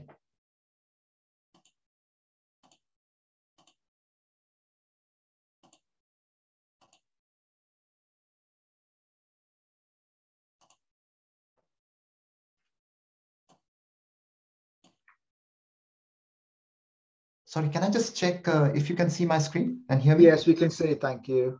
Okay, perfect. So let me make a start. Let me introduce myself first. My name is Ash Tiwari. I'm Earbuson Royal Academy of Engineering Professor in Digital Manufacturing. I sit in the Department of Automatic Control and Systems Engineering here in the University of Sheffield. Now, in this presentation, I'm going to talk about a very unique aspect of Industry 4.0. I'm going to look at the applications of Industry 4.0 to skill-intensive tasks, manual tasks in manufacturing. This is an area which is relatively under-researched. However, it offers us huge potential for productivity improvements, both in the short and in the long term. So I'm going to talk about how Industry 4.0 technologies can help in improving the productivity of the skill-intensive tasks we have in manufacturing processes.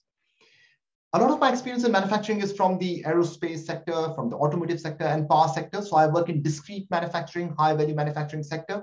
I have limited experience of the foundation industries. So I do want to apologize if I make an incorrect assumption there. However, I do strongly believe that my presentation will perhaps initiate a lot of interesting cross-sector conversations that we can have in terms of technologies that have been useful across the various sectors in Industry 4.0. So I'm hoping that this will open up an interesting conversation for us. Okay, let me now move to the next slide. Now, as I was preparing for this presentation, I was tempted to look at some of the pictures of sites inside the foundation industries. And a number of these pictures featured people in there, which was not a surprise for me. But I then went into looking at what activities people do in foundation industries. And broadly speaking, there were kind of four things I noticed, and we can discuss that later, whether my observation is correct. But I saw four types of activities. One set of activities around manual handling, material handling. So handling of materials, taking parts from one process to the other, a lot of human intervention in there. I saw also a lot of activities in setup. So there may be two processes that are automated, but the setup of those automated processes requires manual intervention, requires people to do those parameter settings. I also saw some manipulation in process. So material manipulation when a process is being carried out. So that's another interesting observation I saw. And the fourth category I saw was a lot of still manual measurements happening. Number of pictures of gauges and so on, where somebody has to manually record those activities, and particularly that happens in legacy processes. But still a lot of manual recording of measurements going on. So that really encouraged me, and I thought, okay, there is a lot of people in engagement in this, and therefore some of the research I do primarily in the aerospace, automotive, and power sectors could potentially have implication in the work that happens in foundation industries as well. So in this presentation, I'm going to give you some examples of that and hopefully open up conversations later on. Okay, now what is the vision of what we are going to talk about today? The key objective here is to lead to step increase in productivity. And how we want to do it? By investigating and developing new techniques for digitalization of skill-intensive manual tasks in manufacturing. And the methodology for that is to see how the human interactions with the workpiece, so the workpiece is the kit we are working on, interactions work with in both manual and semi-automated process. So we want to use sensors to observe how human interactions and workpiece interactions in manufacturing work. We want to observe them, digitalize them, and use that for increasing productivity. That is the kind of philosophy we want to adopt here. And the concept of that is very simple, and it's summarized in this particular slide. On the top, it talks about the technical concept, and on the bottom, it talks about the applications that are opened up if we are able to solve the technical challenge there. Now, on the top left, you see digitalization of human actions. A lot of work has happened in this area, understanding human actions, getting body coordinate joints, understanding them. A lot of papers you see, research you see in that area. On the top right, you see digitalization of objects and environments. Again, in computer vision, a lot of work has happened in observing workpieces, objects at various temperatures, their deformation, understanding their deformation, and so on. However, a real interesting opportunity arises if we are able to correlate the two. So if we are able to correlate human actions with the impact of their actions on the objects and environments in manufacturing, that opens up a number of interesting applications for us. Because through that, we can get a cause and effect link between human actions and their impact on the environment. And if we are able to get that complete digital footprint of a manual process, we can use it for various applications. We can use it for visualization. So I'm now on the bottom part of the slide. We can use it for simulation, very accurate simulations of the factory to see how much of volume will be produced within a set time. We can use it for data-based ergonomics and productivity assessments. We can also use it for training and skill demonstrations. And we can use it for productivity enhancements by using the data for in-process monitoring and inspection of manual activities with the aim to potentially reduce or even eliminate expensive downstream inspections. And all that is giving us a lot of very valuable data where we can look at intelligent automation, which can support some of the human activities in future. So it all is moving us towards increasing the work environment for people and having automation support whenever and wherever possible. Okay, now the concept of this research is to understand how human and workpiece interactions work through a set of sensors on the shop floor. Now, as humans, we are very good in working in complex, difficult environments because we work on the workpieces, we observe how our workpiece, our environment, our object we are working on is behaving, and then we use that feedback to modify our behavior until we reach the final outcome. In this research, we use a set of sensors and machine learning algorithms behind those sensors to understand that human workpiece interactions. And how we do this, I'm going to talk about in a minute.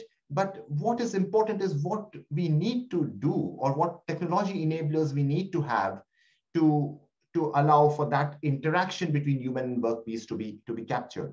And this is very timely at the moment to talk about this area of research.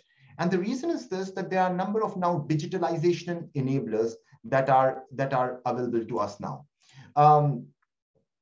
For example, we now have sensors like Connect, Azure Connect, for example, that can give us very accurate body coordinates of a person. We also have tools like Sense 3D that can allow us to 3D scan a manufacturing environment. We can, as far as go into finger movements, peregrine gloves, sleep motion can give us quite accurate data about finger movements. And also on visualization side, we have a number of advancements with Oculus Rift, HTC Vive.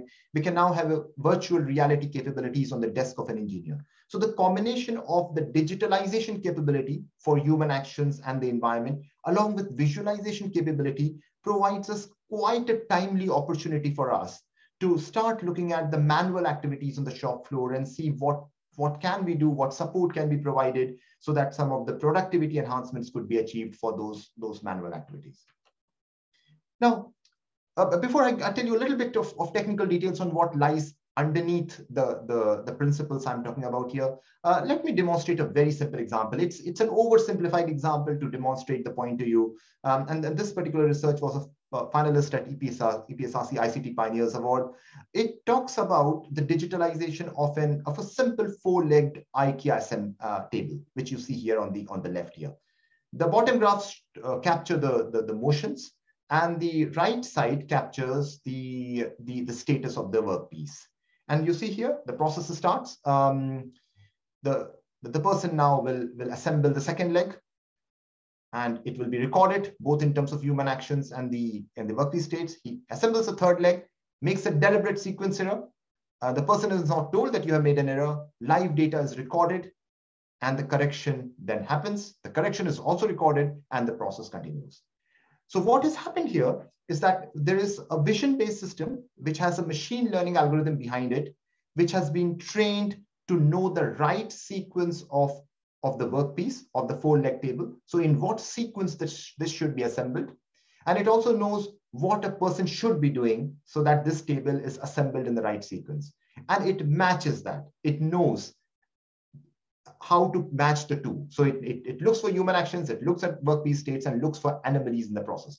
So what it has really done is converted the standard operating instructions from a manufacturing environment into a machine vision system that can look for anomalies in the process. And if there are mistakes, it could be pointed out.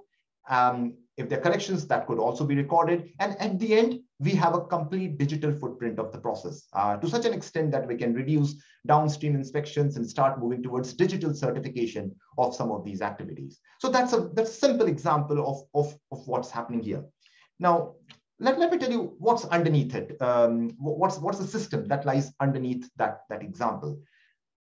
I'll repeat the left part of this image to you. The concept is very simple. What we want to do, we want to learn from how humans interact with the manufacturing environment.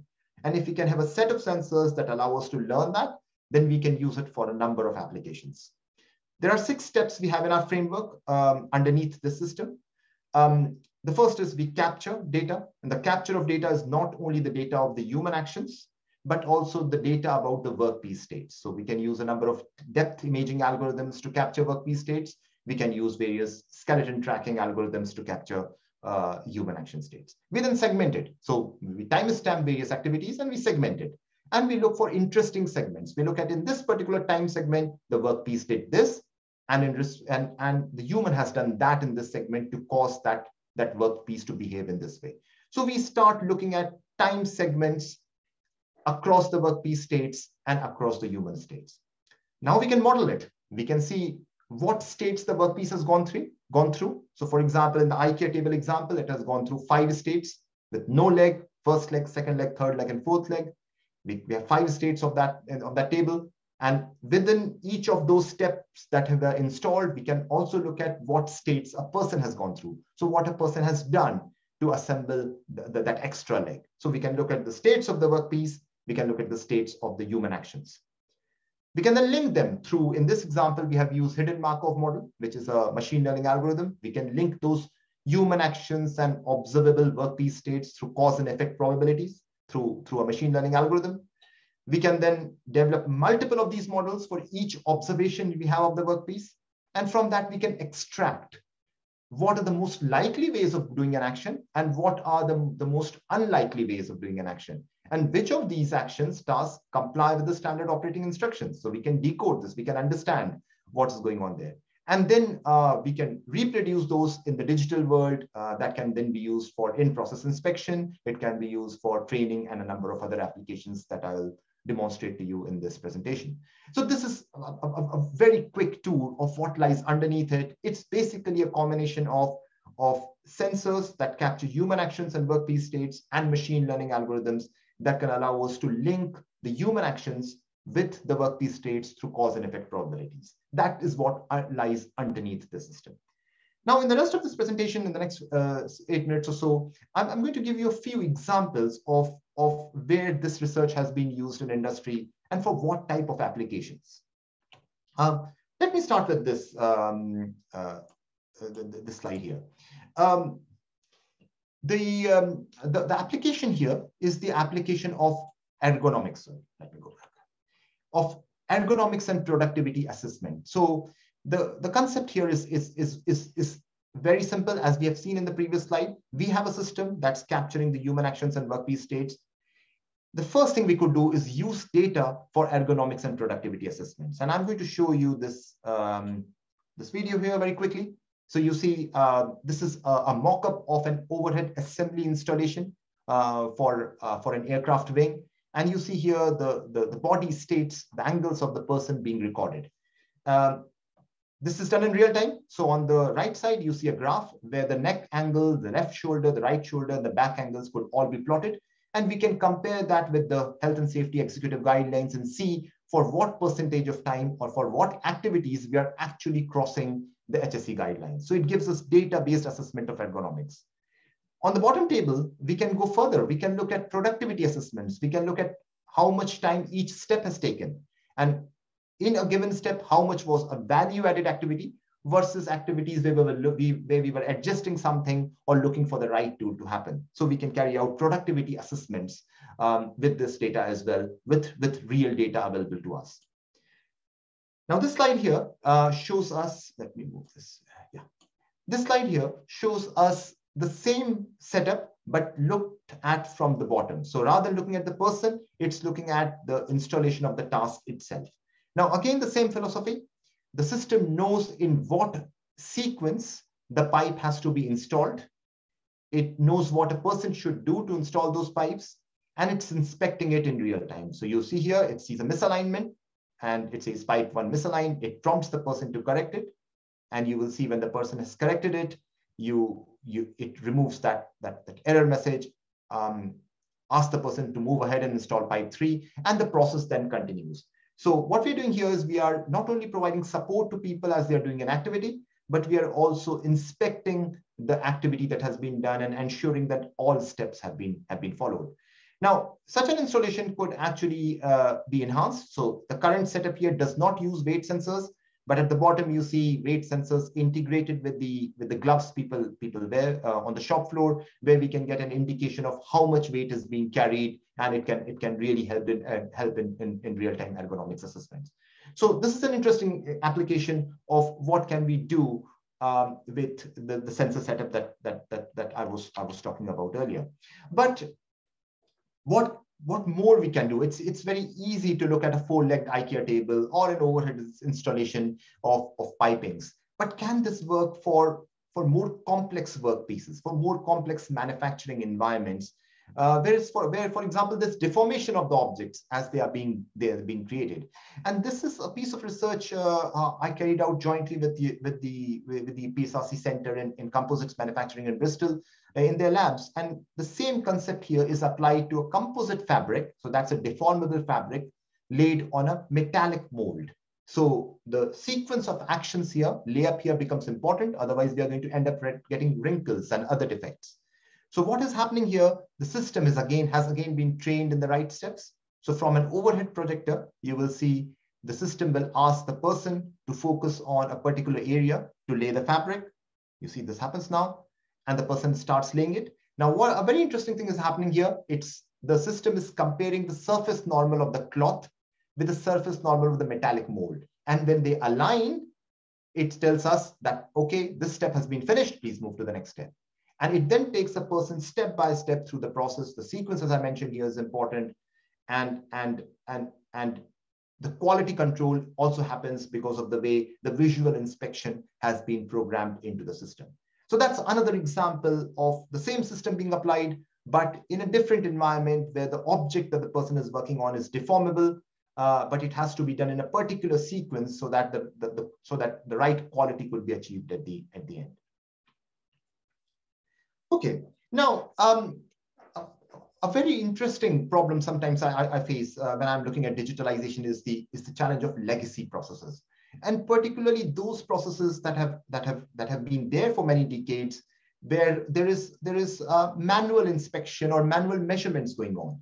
And I'm going to give you a live example of this piece of research. This is a piece of research I carried out with an SME in the Sheffield City region, where we worked on a legacy facility. It's a 20-year-old facility. It's an e-coating plant, so electrophoretic coating, electropainting facility, where the inspection of this had to happen 3 times in a day without gap.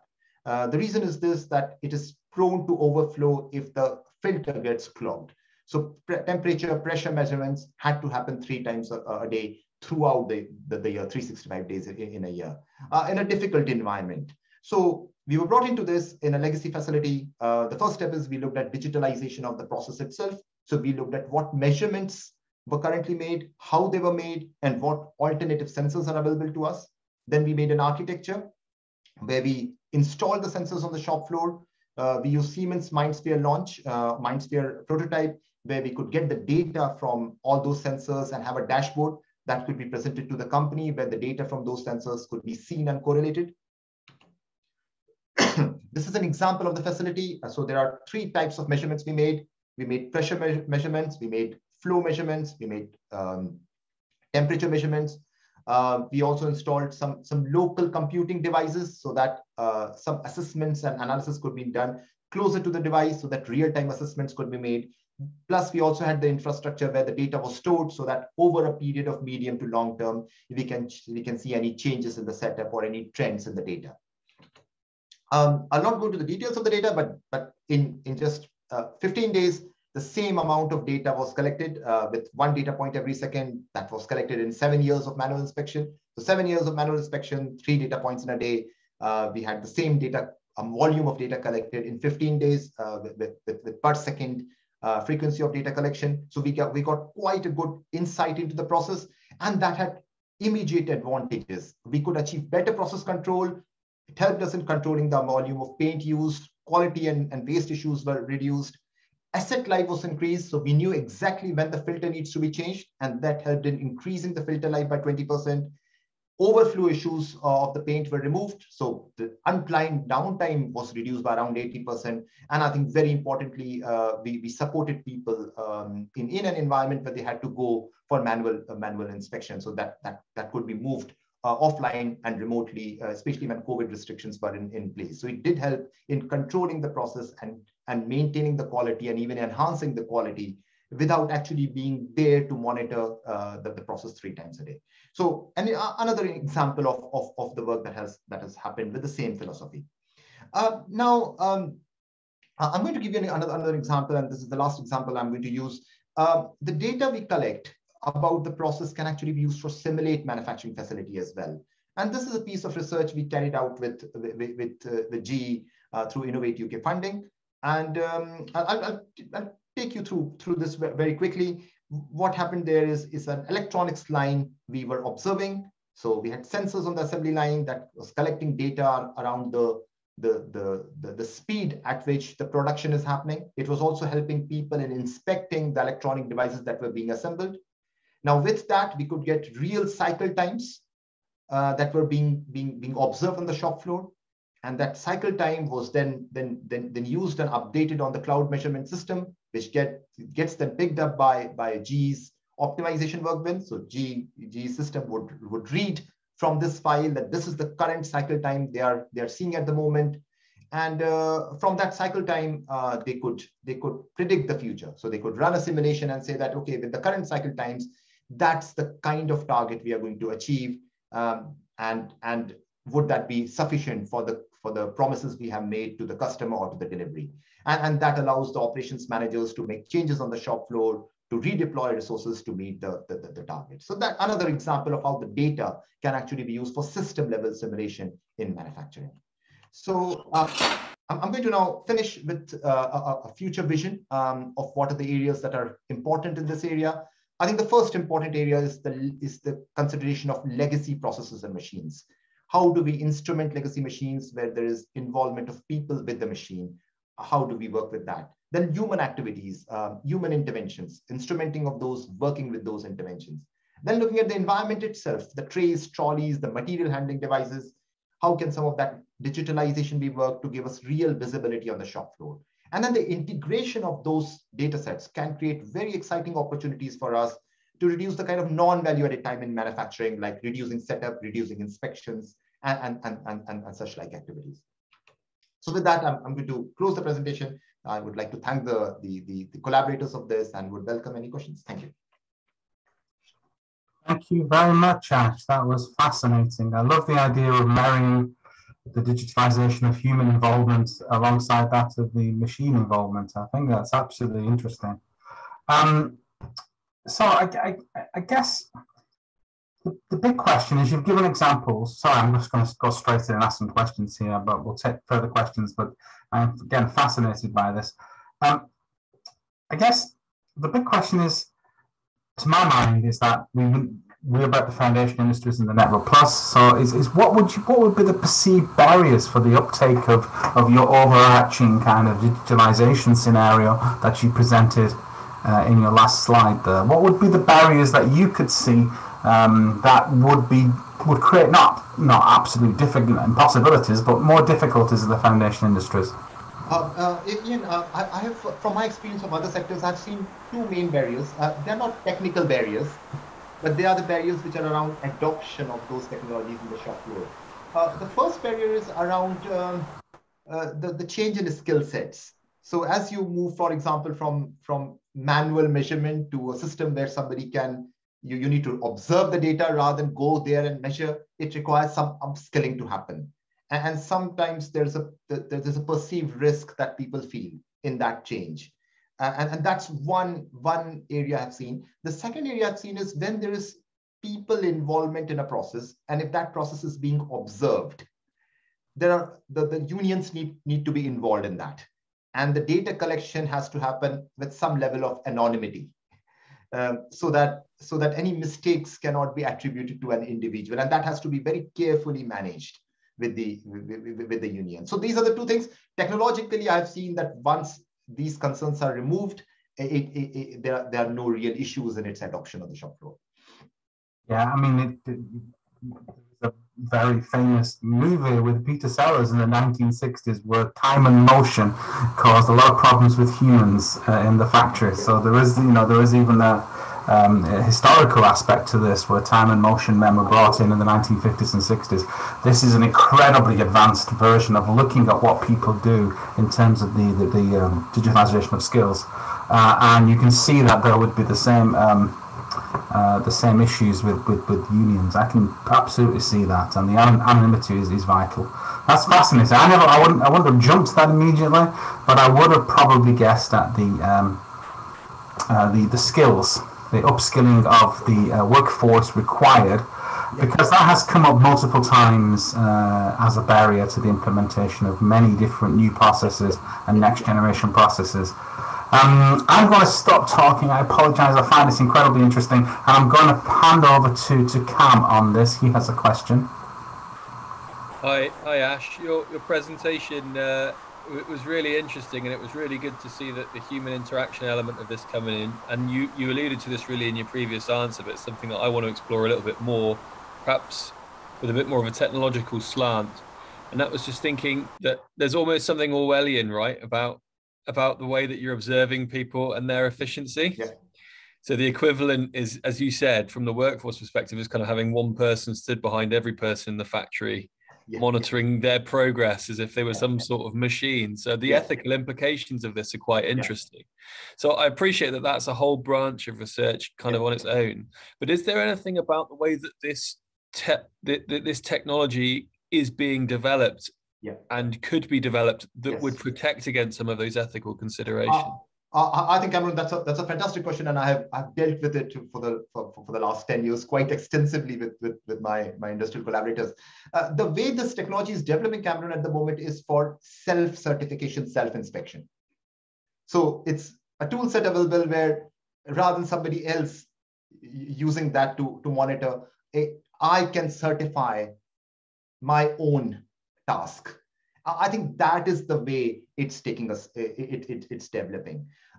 There is another strand to it, and which perhaps technically also very interesting is here. What you're capturing is not the video of an individual; it's just the data coordinates of what is happening there. So unless you really want to, it's difficult to attribute the data to a particular individual.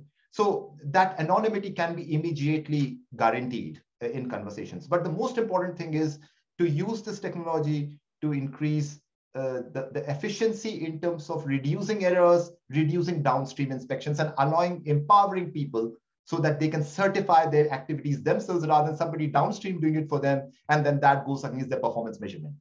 This is the angle, Cameron, that we are taking.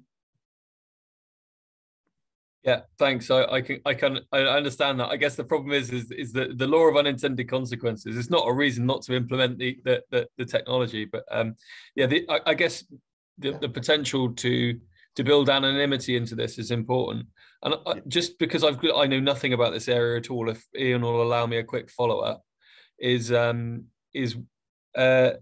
there anything coming down the track in terms of policy or legislation around these types of technologies that might enforce that level of anonymity to stop companies or nefarious actors from using this technology for evil, if you see what I mean?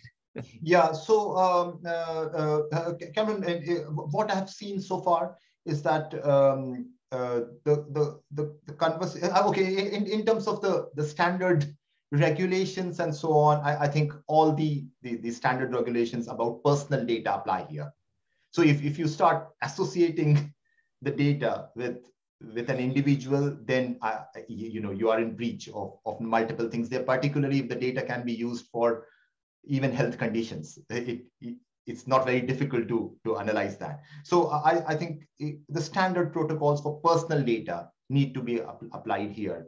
However, the most important thing is this, that if the data is used in such a way that it not only has an efficiency and productivity and an empowering angle to it, but also an ergonomics and welfare angle to it, which becomes important. So if it can guarantee to an individual that what you're doing is within HSC guidelines, which sometimes is very difficult to guarantee because you don't have real data on the processes. But with such a system, you start getting that visibility at an individual operator level. So it needs to be looked at as a comprehensive package, which is about the work environment, also helping in efficiency, but also empowering people. And I think that's the direction we'll have to take, Cameron, on this. But in terms of the regulations, the personal data has to be treated as personal data. Yes. Perfect. Thank you.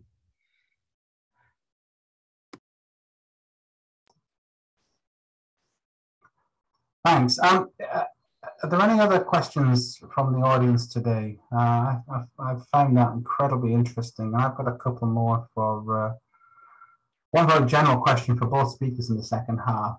If there's anybody out there wishes to interject before I do. There are some incredible numbers, Ash, there about downtime. Yeah. And 80%, so I do listen to you, so you know, because I'm quoting one of your slides now. 80% downtime, or reducing by 80% the downtime of equipment. Is that standard? I mean, have you repeated that number, because that's an incredible number? And Julie, the same question: do you see, where these things have been applied? A massive increase in productivity because of reduction in downtime. And the same question to you as well, if you both can comment on that. Well, I'll start, Julie.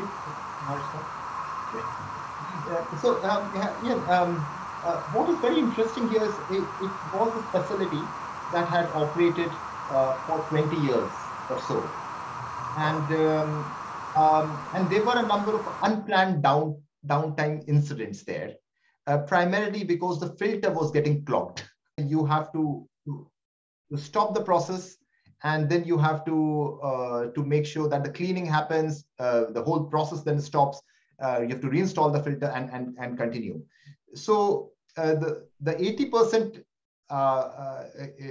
reduction in downtime is definitely possible, Ian, because you have replaced the manual, somebody going their measurements, and if it's a and most of these incidents were happening over holiday periods. So Christmas Eve, New Year Eve, Easter vacation periods, where rather than 3, you could only make 1 measurement, and there were incidents of the paint coming out. So I think it's a conservative number. It's actually higher, and it could be even higher than 80%. We should be able to reduce completely the unplanned downtime time. And the same question for Julie. In your experience of these systems these sensing and control systems being installed, have you observed these huge decreases in downtime? Is it this a factor? Yeah. Okay. So a couple of examples. One is 2 in Singapore, actually. One was looking at a very similar, to my view, application to Ash, where we're looking at filters impacting the operation of pneumatic bin systems over in the flats in HDB flats in Singapore, and was understanding a couple of things. What we were trying to understand where smells were coming from, and obviously that's an indicator of where filters are needing replaced. So they were able to schedule the filter maintenance in a way that brought downtime into minutes, rather than something breaking and then you have to get it fixed, and you have to schedule all the maintenance teams in and do all that sort of thing. So basically we're able to determine how far down they could let the filters run, and from there have the team ready to swap over, and they could get efficiencies because they were able to cross the whole of Singapore, then be able to understand better when things were starting to fail, so that they could bulk buy and things like that. Similarly, in the past, this is quite some time ago, I was working with people who were working out in oil platforms, and they were looking at the maintenance from point of view of not only downtime being a problem, but the fact that any parts that they required took weeks and weeks to get to them. And so they couldn't just wait till something broke and then order it, because there's a six weeks lead time on some of the parts. So they had to start looking to see how that we could measure deterioration, so that again, that 6 weeks didn't happen. That was a massive downtime that it hopefully held out until 6 weeks when the parts all came. So, and again, that helped there. Yeah, I think that's the two examples that I know for sure where downtime was minimized as a result of being, some form of real-time tracking and real-time sensing systems. Thank you, Julie. Thank you. There's a question for Alessandra.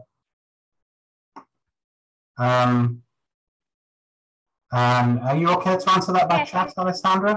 Yes, I was doing so. I was writing down in the chat the answer. If you need to do it verbally, that's okay too. Sorry, Ash and Julie, but this was a question from this morning from Norman Swindles. You can answer verbally, Alessandra. Okay. Yes, many thanks, Norman, for the question. Absolutely, any source of information for the modeling can be helpful. The matter is to see if this model can be directly applied. So I think that there must be, as usually is, a further step to develop, as I mentioned in the first half of the workshop, a control-oriented model, because it needs to have, the mathematical description needs to have a certain structure in order to be embedded into the MPC optimization problem. And this can be definitely done based on the model that you mentioned. I hope this answers your question, or if you have any follow-up questions, happy to answer. Also in the chat. Thank you, Alessandra. If you continue that line of questioning in the chat. I'm going to open it up for one more question from the audience before I close the session up. I think we're coming to the end of the period that we designated for this workshop. So if there are any last questions, please proffer them now. Okay, I'm seeing no hands. So Neil, could you put up the slide? Okay, so just to conclude, to thank everybody. I've learned a lot. And we've had a diverse session of talks on different aspects of next generation processes and foundation industry 4.0, as we've decided to call it. There's a whole sequence of events, but the most important one for this workshop is that we are going to open a call on this for our small project funding on Friday, the 11th of Feb. That will stay open until the 1st of April, so you've got plenty of time. We don't do these 3-week turnarounds that you sometimes see. We give people a good chance. And just to remind people that these small projects must be in universities run by academics, but there's an anticipation that they will be linked to industry. So we want in-kind support, at least from industry, and strong collaboration with industry on these projects. It's one of the things we're pushing, and of course it must conform to work within the foundation industries. There's a whole bunch of terms and conditions around that, and you can read that on the call. But foundation industries, next generation processes is the essential aspect of what we are looking to receive, and we will make announcements of any kind of successful projects that are going to be funded around probably the end of April, I think is the time. Those can be up to 6 months in length, and we would also strongly encourage early career researchers to apply also. As we move through the year, we only do about 6 months in advance, so this is where we are at the moment, because we like to react to the environment that's out there and information that we receive, and we're planning the 6 months to the end of the year. But the first 6 months of the year, you see we have a fairly good schedule. We have our Equality, Diversity and Inclusion workshop, which is next month. We have a joint meeting with the Transfire Hub, which will be in May, and the schedule for that is looking incredibly exciting. Some good discursive stuff and an ability to present the things that the hub and the network have done in terms of funding of mini projects and the results thereof. We have a Joint eFutures Network Plus event where we again explore aspects of digitalization and such like with the eFutures Network. We will be doing a fourth funding call. We're discussing what that is at the moment, and I don't want to preempt it, but we have some very good ideas about that, and that will be coming up in June.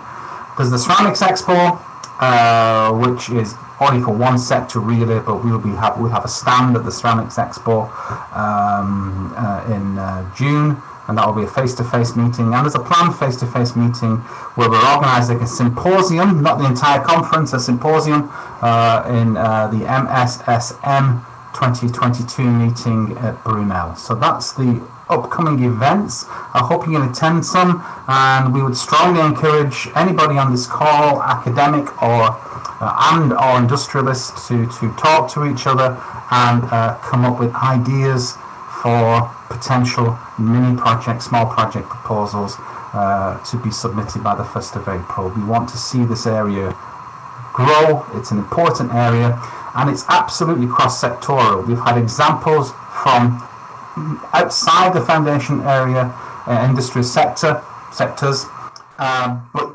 hopefully you can see how much of that can be applied to the foundation industries if it's not been applied already. So we're looking, we established this workshop on that basis to try and look what was possible and come in and bring things into the foundation areas. So it remains for me to thank the speakers. They've been marvelous, so thank you very much. And for you all for attending today. I've loved it. I've been absolutely fascinated by every talk. I thought the standard was marvelous, so thank you very, very much. Big thumbs up from Bill there. Yes, I agree. So goodbye, everybody, and enjoy the rest of your day. Thank you. Thank you very much. Thank you. Thank you. Nice to see you. Bye.